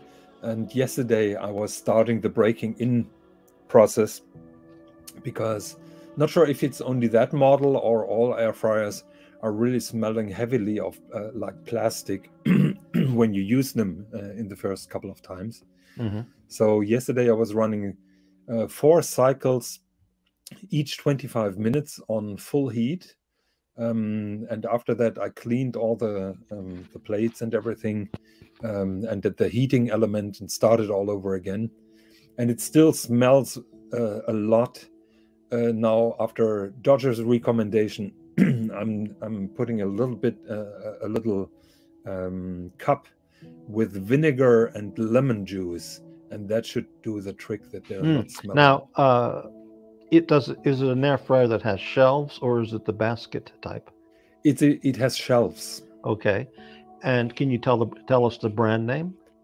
I can. I forgot it, so I have to check my Amazon order. Let me check. Okay. Because we want to know if it's like the Mr. Coffee Walmart brand or some, made in Italy or Switzerland luxury Dodger, brand. am I allowed to reveal the model? Or would you like to keep that secret because I was following Dodger's recommendation? Well, it's just an air fryer. Yeah. So I guess it's okay. So the air fryer is called Profi Cook. Can you spell that, please? Profi. 1 second. I'll try to type it in the comments. 1 second. I think you can also get it in the US. Okay, yeah, here it is. I see it. Never heard of that brand. It's Profi Cook. There it is. Yes. Mm-hmm. It's on Amazon.de. Yes. Mm-hmm. And Amazon.uk. Okay, well, I can look at some Google images to get a picture of it. Yeah. Do you want to pull it up? Yeah, I don't know if it's the exact model, but well, I'll just enlarge this page, and we can do that. Okay, so let's see if this will work. Hang on 1 second, please.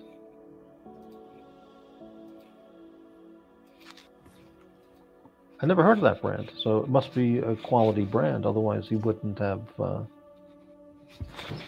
Yeah, I think you can get this model under different names because everything is made in China, probably. Okay, let's see if that shows up. Yeah, there it is. I'm going to enlarge the screen. So this is just Google images for Profi Cook. So the one on the very right, it is. On the top right? Yes, top right. Ah, okay. Let's see if I can enlarge that. That's a Ukrainian. I think there's a Russian text. Yes. Okay, and but just for the picture. So there we go. So the trick with that air fryer that looks like mine. That looks very close to my Instapot with the 2 shelves. Okay.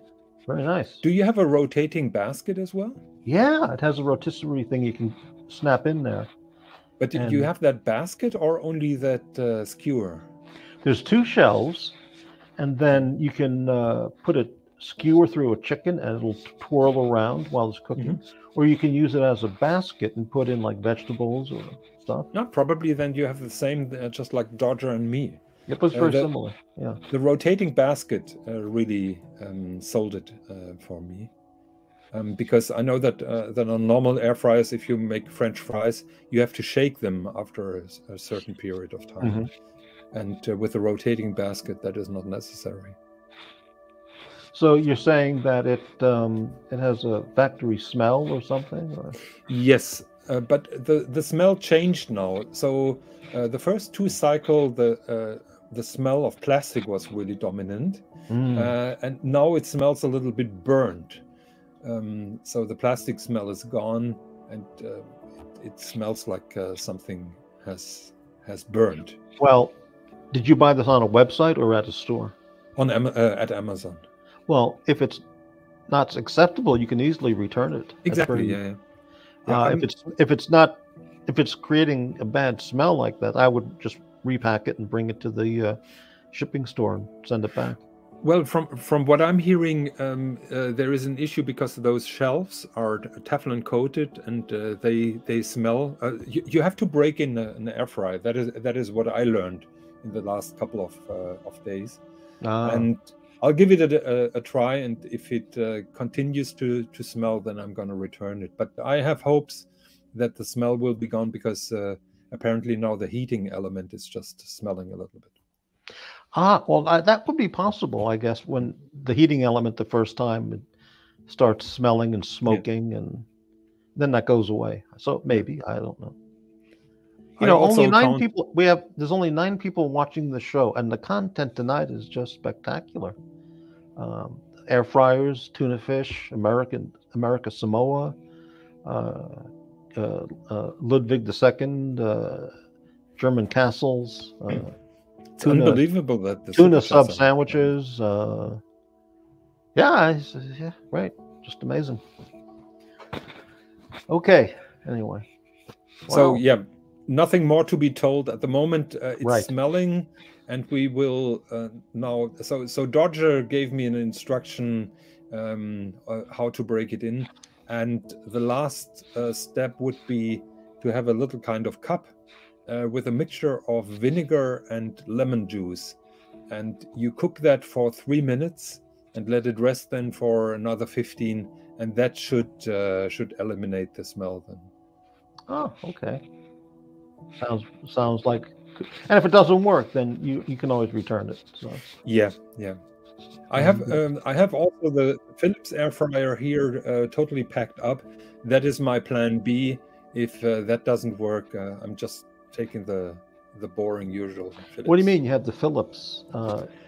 Is that something you also bought? Just Yes, brand new? because it was Black Friday and the Philips air fryer was heavily discounted. I see. So I thought I'm buying the Philips just as plan B, because when I find out that this is not working, I have to pay more for the Philips then. But when you bought this one, Hmm. you had no idea that it would be any kind of issues with it. But you bought the Philips anyway. I was reading from reviews that the smell could be an issue, but I'm also reading that the smell on Philips is an issue. So I was not sure. Dodger recommended it. It was Black Friday, so I had to act. So I bought both. I bought both. I understand. Now let's just speculate here. Say that the smell doesn't go away, so you decide to return this Profi cook to Amazon. Yes.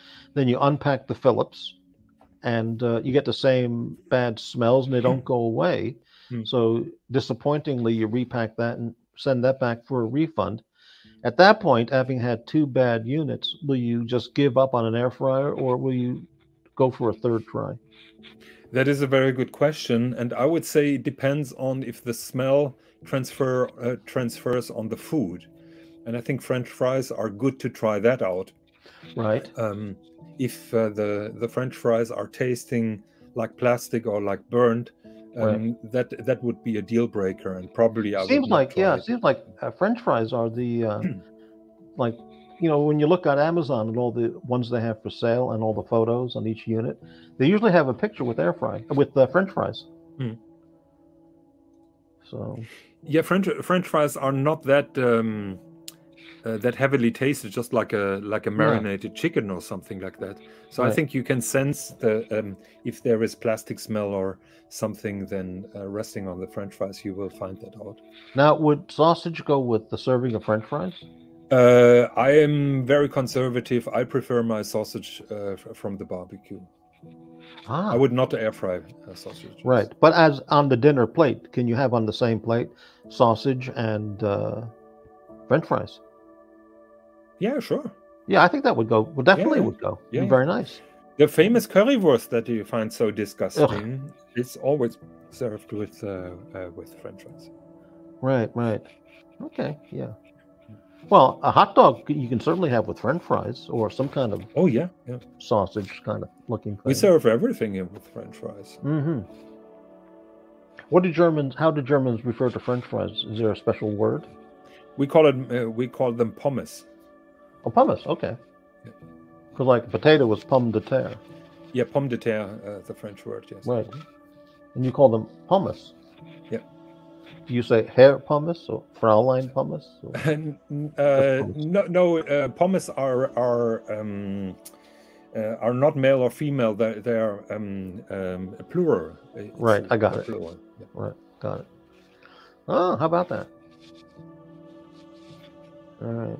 Yeah, but the famous order is Pommes Bahnschranke, which means French fries, railway barrier, the barriers on the street that go down when a train is crossing are red and white. Right. And so Pommes Bahnschranke means ketchup and mayonnaise because it's red and white. So those guard kind of gates that go down at a a Soviet immigration checkpoint or at the train station. Yes. What are those called? Well, I call them rail barriers, or yeah.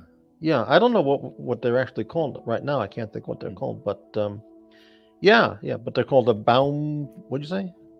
Bahnschranke. Bahnschranke. Schranke is the barrier. That I see. Okay. barrier. Bahnschranke. Yeah, Bahnschranke. Schranke. Whatever. Yeah.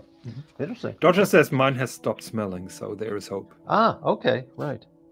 Pawe, I burned a wrap in the air fryer last night, Crappy. Tried defending the sacred air fryer. Well, first off, did you follow directions on the package of what you cooked? Second, did you read the instruction manual that came with the air fryer? Third, was the temperature setting correct? How long did you air fry the fuck out of that thing too, So maybe the fault lies within. So, but, try it again. Jamie Opulence just sent me a picture. Not sure if he bought it, but he found a sausage maker. So, he sent me a picture right now. A sausage maker? Yes. You mean like you put in the ground beef or the pork and you crank it? Yeah, 1 second, I'll show you. And it comes out like ground beef or something? Yes. You can fill you put a sausage casing and it fills up the casing? Yeah. Holy shit. Yeah. Jamie is now seriously getting into that kind of stuff. So he's into the sausage making. Wow. There was a Seinfeld episode where Kramer and Newman took over Jerry's apartment and they were making sausages. They had a sausage making machine. Right. Always says it's a cheaper air fryer. I had to slam the bucket in and the wrap must have lodged against a vent and it burned. Yeah, okay, so it was operator error. So, I mean, that's understandable. That can happen. So just try it again. I bet you it works out fine. Poway, what brand is your air fryer? Can you tell us? Is it some funny brand from Germany or Serbia or some country like that? Or is it Swiss made, German made, English made, Chinese? I'm sorry I put in the same sentence Germany and Serbia. I didn't mean to equate those. But yeah, I don't think Serbia is known for producing air fryers. So. I think they come all from China, don't they? Or coffee makers or toasters. Yeah, I read somewhere that Philips air fryer, they have a cheaper brand, which is called Princess. And virtually those are the same air fryers, just with a different label. Right. I never heard of that brand. So maybe Philips is primarily European, but some products are Philips branded here. And Philips is a quality brand, I think. I bought Philips headphones and other stuff. I don't remember, but I would have no problem not choosing a Philips product. Okay, here's Palway. He says, "My mom's is a Ninja." Well, that's a good brand. Everybody who has a Ninja coffee maker or air fryer, they really like it. But mine is Gourmia from Costco. All right, as I don't use it. It's probably a good unit. Costco wouldn't sell defective bad stuff. Ivar, Serbia is known for producing crazy bears. Yeah, right. Rabid, syphilitic brain bears is a problem. Not syphilitic, just rabid brain disease bears. Wow. Bad.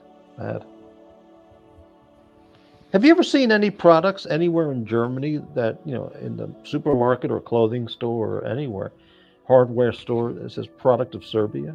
I've never seen anything from Serbia. That is a good question. Not a product, but the most famous Serbian is married to a famous German football player, right. Incredibly beautiful woman. Oh, really? And very nice personality and Rolex ambassador. Really? Okay. But Yes. in terms of a product, Yeah. we're not calling a woman a product. Yeah. Now they do have a wine that could be sold. Maybe wine stores here. Maybe they have wine from Serbia. That's possible. But uh, I don't know what comes from Serbia. You know, We can that Google Serbia that. show I did a long time ago, the three part or the long. I probably covered that, but I bet you they have wine that's exported, So, which may be good or not. I don't know. But so what I know is Serbia or the Yugoslav region, they had the famous sausage which is called sufjuk. Sufjuk. Sufjuk. What makes That it is famous? that is a spicy kind of sausage that you can fry in the pan or cook up. Ah, I see. Well, I don't like spicy anything, as I'm well known to have said, to say. Poway says his air fryer is very good for 50 pounds. Mm. It's actually faster at heating things than the Ninja, but the Ninja is a multi-cooker. She does all sorts of meals in it. Oh, you're referring to your mom, okay. And pressure-cooked soups. I see. So the Ninja model is a really good multi-cooker thing. Does it all. Yeah, now you're right. Serbian AKs, rifles, firearms, Zastava. You can buy Zastava firearms here in the U.S. And apparently, the Serbian AKs are very, very good. If there's one thing they know, it's fighting. Apparently, they have good wine. No, well, no doubt. Yeah, I've seen Hungarian wine in wine stores here and various European countries. So they probably do have Serbian wine that can be found. But outside of the firearms, I don't know, and wine, I don't know what else they export. Didn't they make a car, the Yugo? Yeah, the Yugoslavia. Yeah, the Yugo. That was an absolute disaster when that came out. It was just like ridiculed, and nobody in their right mind would have bought it. It was just absolute junk. Yeah, I think they exported it to the US, and it was became a running joke in most of the movies. It was a running joke that lasted for years. Yeah. I mean, nobody would have been caught dead in a Yugo. Yeah. It was just a major, laughable product. It was so bad. Well, the Yugo roots from a time where Yugoslavia was belonging to the Eastern Bloc, so Soviet bloc, and to defend those crappy cars a little bit, there was no alternative, and right. So they couldn't buy European cars.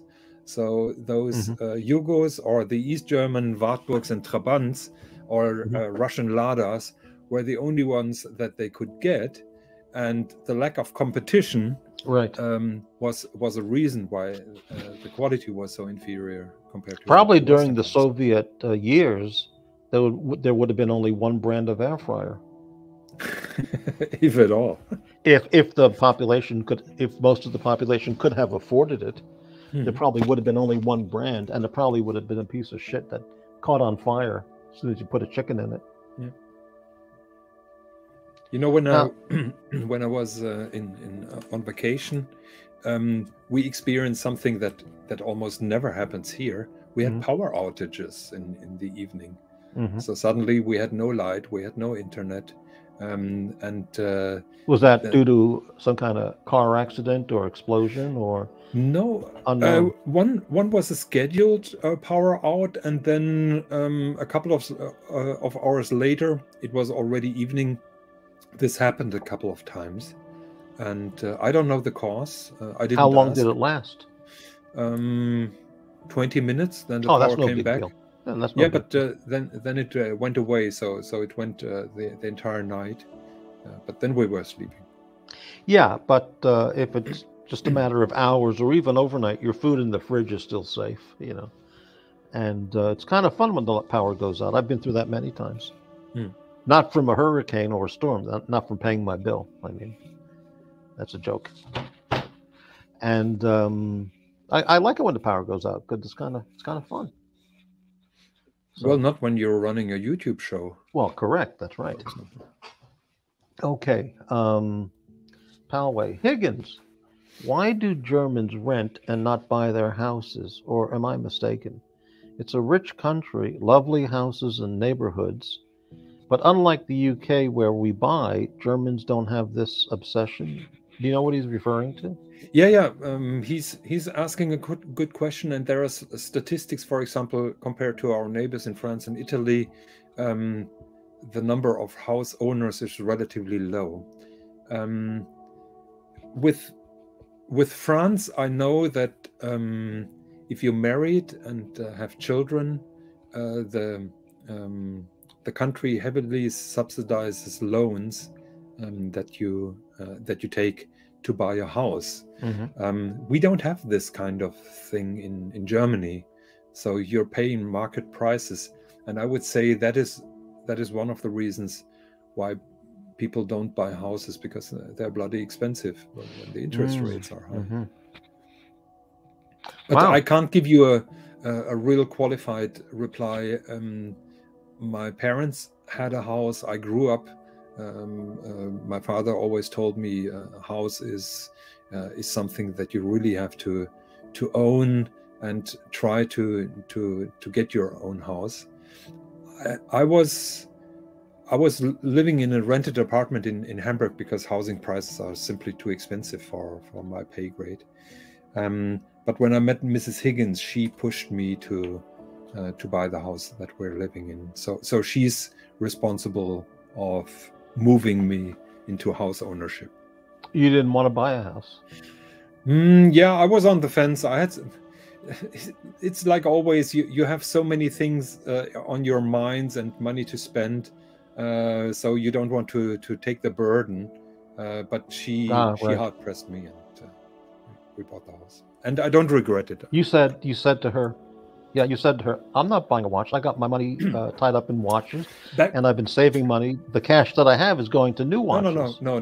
Back then, I was not the watch collector and not the James Bond collector. I had one watch, and selling watches for a couple of years made me survive, but not really much more. Right. Did you ever have a Seiko as a daily wear? Oh, yes. I'm a big Seiko fan, yeah. Right, okay. Another question here says, KPR. I was in Belgrade a few months ago, passing through. Buses falling apart. Can't pay by cash on buses. Have to download an app and pay through phone. Sounds a little bit like Heathrow. I hate having to download an app to use something. Yeah. Sounds a little bit like Heathrow, where Archie couldn't pay cash for his COVID test. So instead of him raging at the airport, I'm an Australian and I don't have the code. I can't get the code. He could have been, I'm a Serbian and I can't get the code. Well, who knows? Right. Now, Dodger, I had a Wartburg, yes. That was a premium car in Eastern Germany. Wartburg. It was cool. I could lift out and change the engine in 2 hours. Was a Wartburg? You can Google Wartburg. That was. I'm tired of Googling. It's getting late. In Eastern Germany, they had two different cars. One was the Trabant, and the other one was the Wartburg, which was a little bit premium. I've heard of a Trabant. I never heard of a Wartburg. No, Wartburg was premium. Really? And but it was still crap. So. Right. What kind of American car would that be comparable to?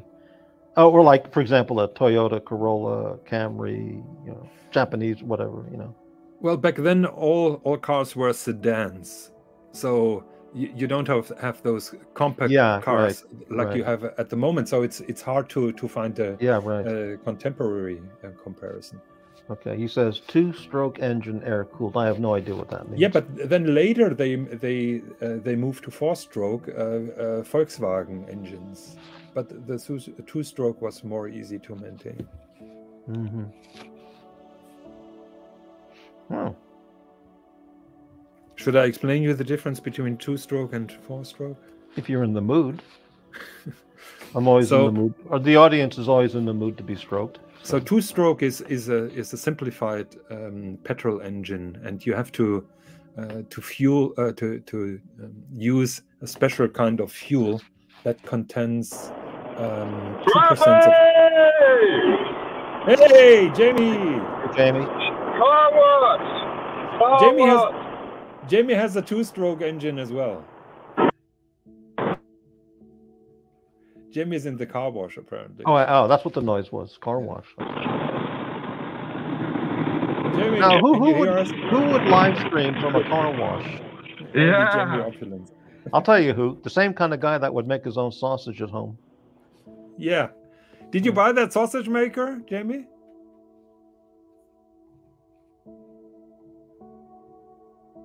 Yeah, he's either in a heavy rainstorm or in the car wash. Yeah, and you can see the car wash thing. Yeah. You can see the brushes. Yeah.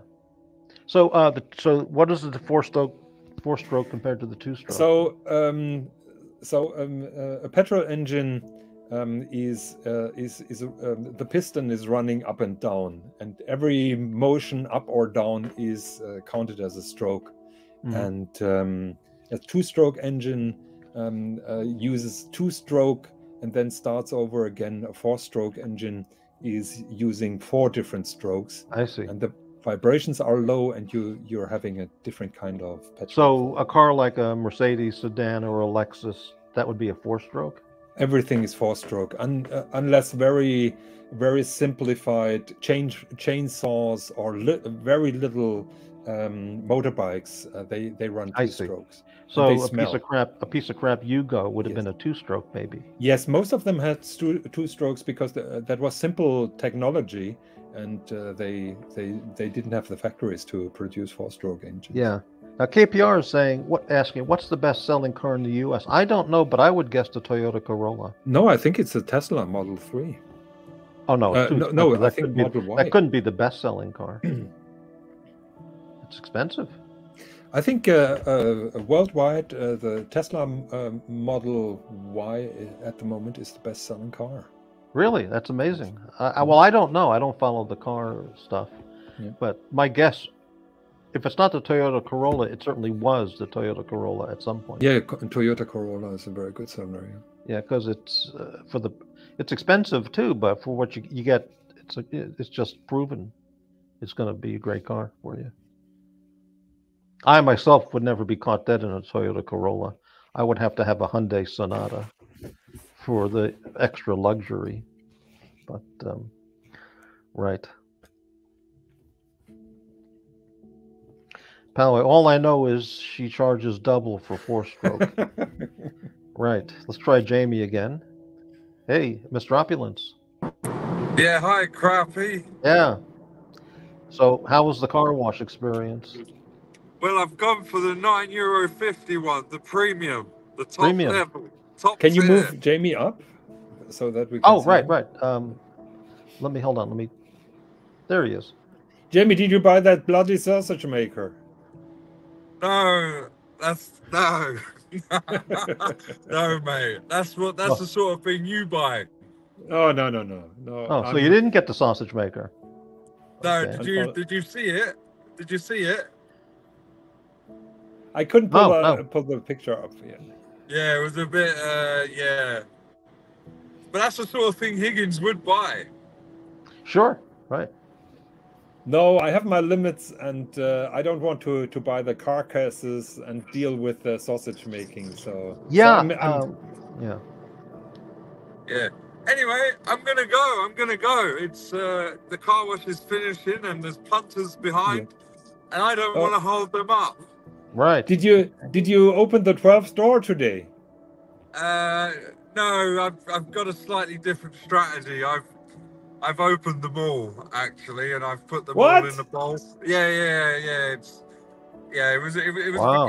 That is outrageous. You're not supposed to open any doors in advance. That is not how it goes, Jamie. No. There's a reason. There is no reason. That is un-German to do. There's a reason. The reason I did it, I was getting anxiety having to try and eat a chocolate every day. So I just open them all and put them in a bowl, and every few days I'll have one, rather than one every day, because they're really big. They're really big chocolates. Now, when you were having your anxiety attack, did you rip the box to shreds as you took out the pieces, or? The box was huge. I had to get a big rubbish bag to take the two boxes. They were huge. Wow, amazing. So, Jamie, that is a very un-German way to deal with an advent calendar, I must say. I'm very disappointed by you. Yeah, well, I gave my reasons. Yeah, you could wait until 24th and then pull them all out. But you're not supposed to do that ahead. That is not what we do. Yeah, Dodger says the box was bigger than his house. Yeah, the box was ridiculously big. Now, Jamie, the quality of the chocolates, how would you rate them? I'd give them a 10. 10, absolutely. Wow. Yeah, Corbin, did Jamie pull the Advent Days chocolates before the days occurred? That's like opening your presents early. Yeah, right. Yeah, that is outrageous. I opened all of them. Yeah, I have to unfriend Jamie. I even, we don't, crack on. Jamie, it's a good thing that you live in Spain and you did that there, because if you opened up the boxes early in Germany, you're going to get a knock at the door. Yeah. And you don't want to know what's going to happen. It's interesting you bring up the topic of advent calendars. This morning, my daughter, she said that yesterday at school, she was the one that got, so basically they're doing a classroom advent calendar, and each day a different student gets to open it and eat the chocolate. I thought that was very interesting. The penetration, the advent calendars have penetrated into schools, society. It's it's here. Yeah, we Germans are sneaking in everywhere. You know that. Can you air fry an advent calendar? Well, I don't know. Ask Curly. That's Curly's subject. Right. No, I'm the air fryer guy, not him. So. Oh, I thought Curly was. Oh no, he's the Italian gelato. He takes all of my stuff. He takes all of my stuff and then makes fun of it and insults everybody with it, and then he just exploits all the other content out there. Okay. So Dodger confirms 10 out of 10 for the content. Wow. And I must say I'm very pleased every time I'm opening a window. The chocolate is really top notch. Like the chocolate is thick. It's a really big lump of chocolate. That's why it's not, it's probably overdosing each day. I didn't think it would be that big. Very impressed. Higgins, do you remember the name of the brand of what you said? Reba. I typed it in the comments. Okay, thank you. Because a lot of the supermarket calendars are like, €5 or €2, cheap, nasty. This was like a 35 euro calendar. It's premium. Wow. So, very pleased. Very, very pleased. Pretty great. Reba. Okay, I'm going to look for that. Maybe it's on Amazon or one of those German product stores that have websites, and I bet you I could find it.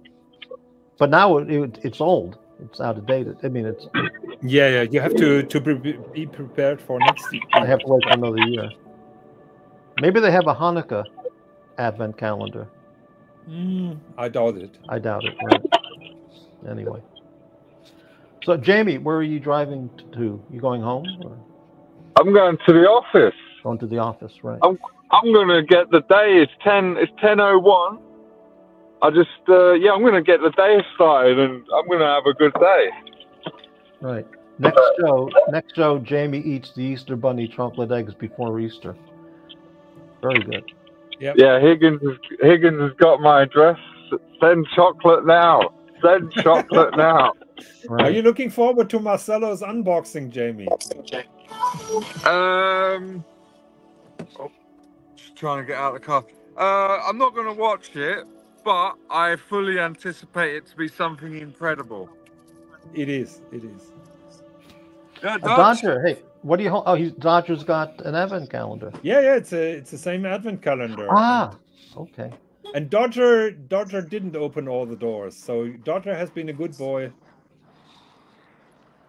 Why did you rip out the doors? You're supposed to keep them. You're just opening the door. If you enter a hotel, are you ripping out the door? Usually, yeah. Okay. I think the unboxing. Mrs. Dodger took them out. What day is it today? Today is the 12th. Oh. I think the unboxing of one window on the advent calendar is more exciting than any watch unboxing. Oh, here's the 12th. Hang on. Live unboxing of the 12th. Are the chocolates all the same, or is each window a different chocolate? It's very different, each one. Ah. My favorite was the wafer. Yeah. Wafer and truffle. Ah, look at that, an unboxing. There it is. Yeah, we have a Mozart kugel. This isn't really the way to do it, but... Right. Hang on, stick it upside down, it'll fall out. There we go. Dodger, are you... Look at the size of these. Oh, that's beautiful. Yeah. Dodger, are you hanging those calendars on the wall? Yeah, on the back of the calendar, there's a circle. You can nail it into the wall. Yes. You're supposed to nail to it in the wall. Yeah. How do you suggest I nail it into this wall? Well, just put a nail in. No. This is how you do it. Dodger holds the nail. Mrs. Dodger whacks it with her eyes closed. Right. Yes, I'll tell you what, nails will not go. A nail will not go into these walls. Ivar says Marcelo's unboxing a Le Mans Daytona. I heard that on some other show, but I have no idea what it is or whatever. I thought it was going to be the Rainbow Daytona. Yeah, who knows? Whatever. He said, all he said to me was, he said, super chat. So he just wants super chat. No, he said he sent you a special VIP link, and then he said, "Oh, and don't forget to super chat." Dodger, you have this frame on the wall. How did you fix that? Behind you, there is a frame. I drilled a hole in the mortar and then put a raw plug in. So that is how you hang up your calendar. Drill a hole, put the calendar up. Good God, man! You could take away the frame and just hang your advent calendar there. Well, she's looking for somewhere to hang it. Oh no, she's looking now. Don't put it over the fireplace; it'll melt. You're supposed to eat only half and show us the cutouts. Come on. Did he just put the whole thing in his mouth? Yes. Oh my God. Disgusting. Wow. Dodger is greedy. Hello, Mrs. Dodger. How does he behave? Badly, all the time. Yes, I feel with you. I'm getting very jealous of all these Europeans and their chocolate binges here. Or envious. Yeah. Today's going to be a good day. Very much, yes. What are you wearing, Jamie? What you got? What were you wearing?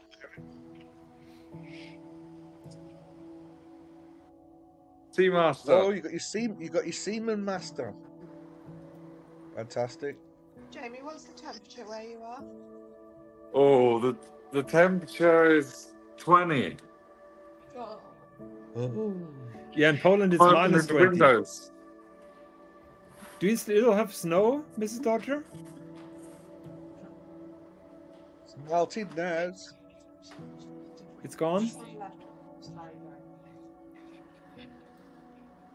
Beautiful.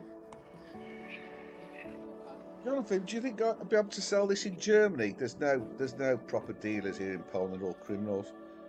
Do you got to sell this in Germany? What is that? Omega Manhattan? constellation? Shitter. It's a constellation, double eagle. It's the old golfer's watch. Shitter. It's gonna got be the a same tough one, movements. Dodger. It's got the same movement as the man on the moon. Yeah. What brand is that? Omega. Oh, Omega okay. constellation. There it is. Yeah, I see it. Yeah. Why are you buying this shit in the first place? Didn't buy it. I did. Oh shit. Okay. And now, Jonathan, you've just put your foot in the shit. Oh, beautiful watch, Dodger. I love it. You're in the shit now, mate. Well, Dodger, you're having your foot in the shit because you're not supposed to sell your presents. He sells all of his presents. It's got it's got a thing. You can look at. It's got glass in the back. You can look at the movement. Yeah. Look. Yeah. Funnily enough, all the ones he wants to sell are the ones I bought him. So that is All the Frederick Piquet 1155. That is inside. That's a good movement. No, it's a 3-2, whatever it is, moonwatchy piece of Amiga shit. Or is it? Is it based on the Frederica? No, it's not a 3-2-1 movement. It's an automatic. Can't you see the rotor spinning? Hang on, I'll tell you which one it is. You're too clever. It's a 3313. Well, that is how Omega calls it, but that is a Frederick Piquet 1155. Is it? Yes. Well, it's no good then, is it? It is good. It is better than the usual Omega stuff. No. It got serviced on a new rotor. Really? Why that? Did it scratch? No, the bearing and the rotor went. Yeah. Higgins. Yes. I was thinking of you yesterday. Oh shit! What have I done? Well, we're designing a new kitchen, and the worktop, the color is called Mont Blanc white. Okay, but white is a bitch to keep clean. Well, we're clean people, so yeah, we're not like you. Well, if you're spilling red wine on that countertop. We don't drink wine. Okay. Only champagne. Only chocolate milk.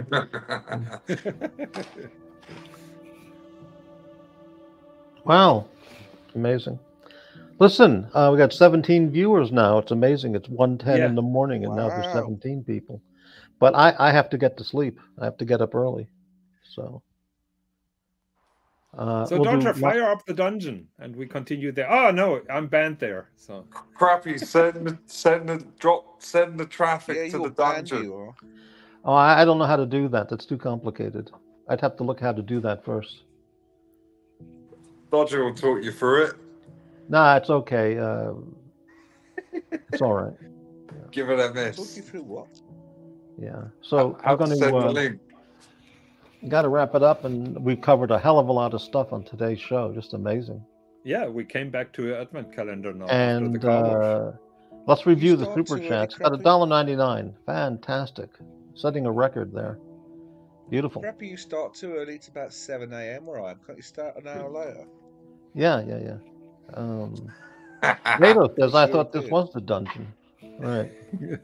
No, we don't. No, NATO. You can see the dungeon from the dungeon.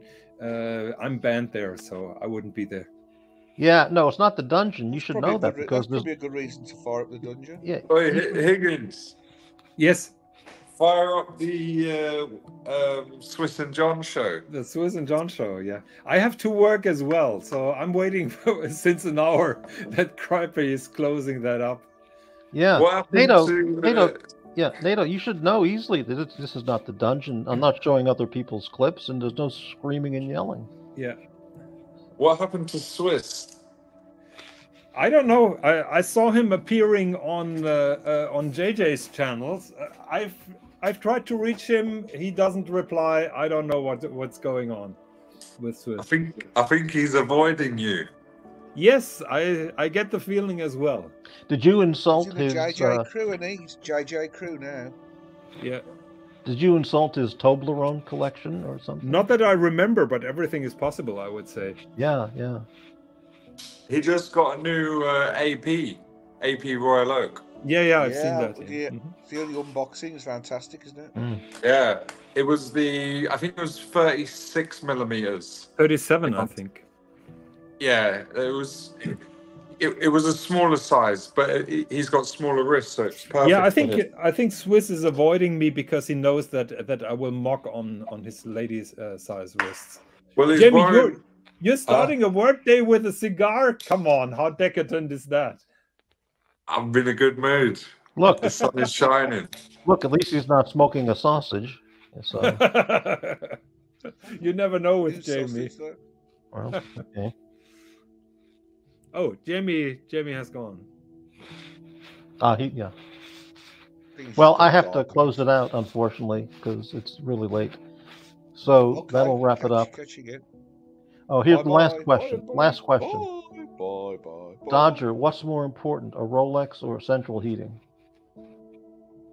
Oh, Dodger has left the building. Oh, he just left? Okay, well, he would say a Rolex, I'm sure. So, anyway. I think Dodger is pretty content without central heating. Yeah, he has the firewood, so he's fine. Yeah. Okay, I'm going to close it out. Thank you, everybody, for watching. Thanks to Higgins and Jonathan, Jamie, Dodger. Okay, Jamie, I'm gonna take off the show now. So,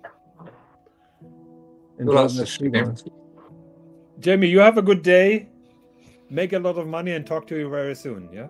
Today is actually going to be a money-making day. Very good. One of my records. Oh. Right. Okay, everyone. I'll see you. Goodbye. Crappy, thank you very much for doing those shows. Yeah. Great. Okay. See you. Bye-bye.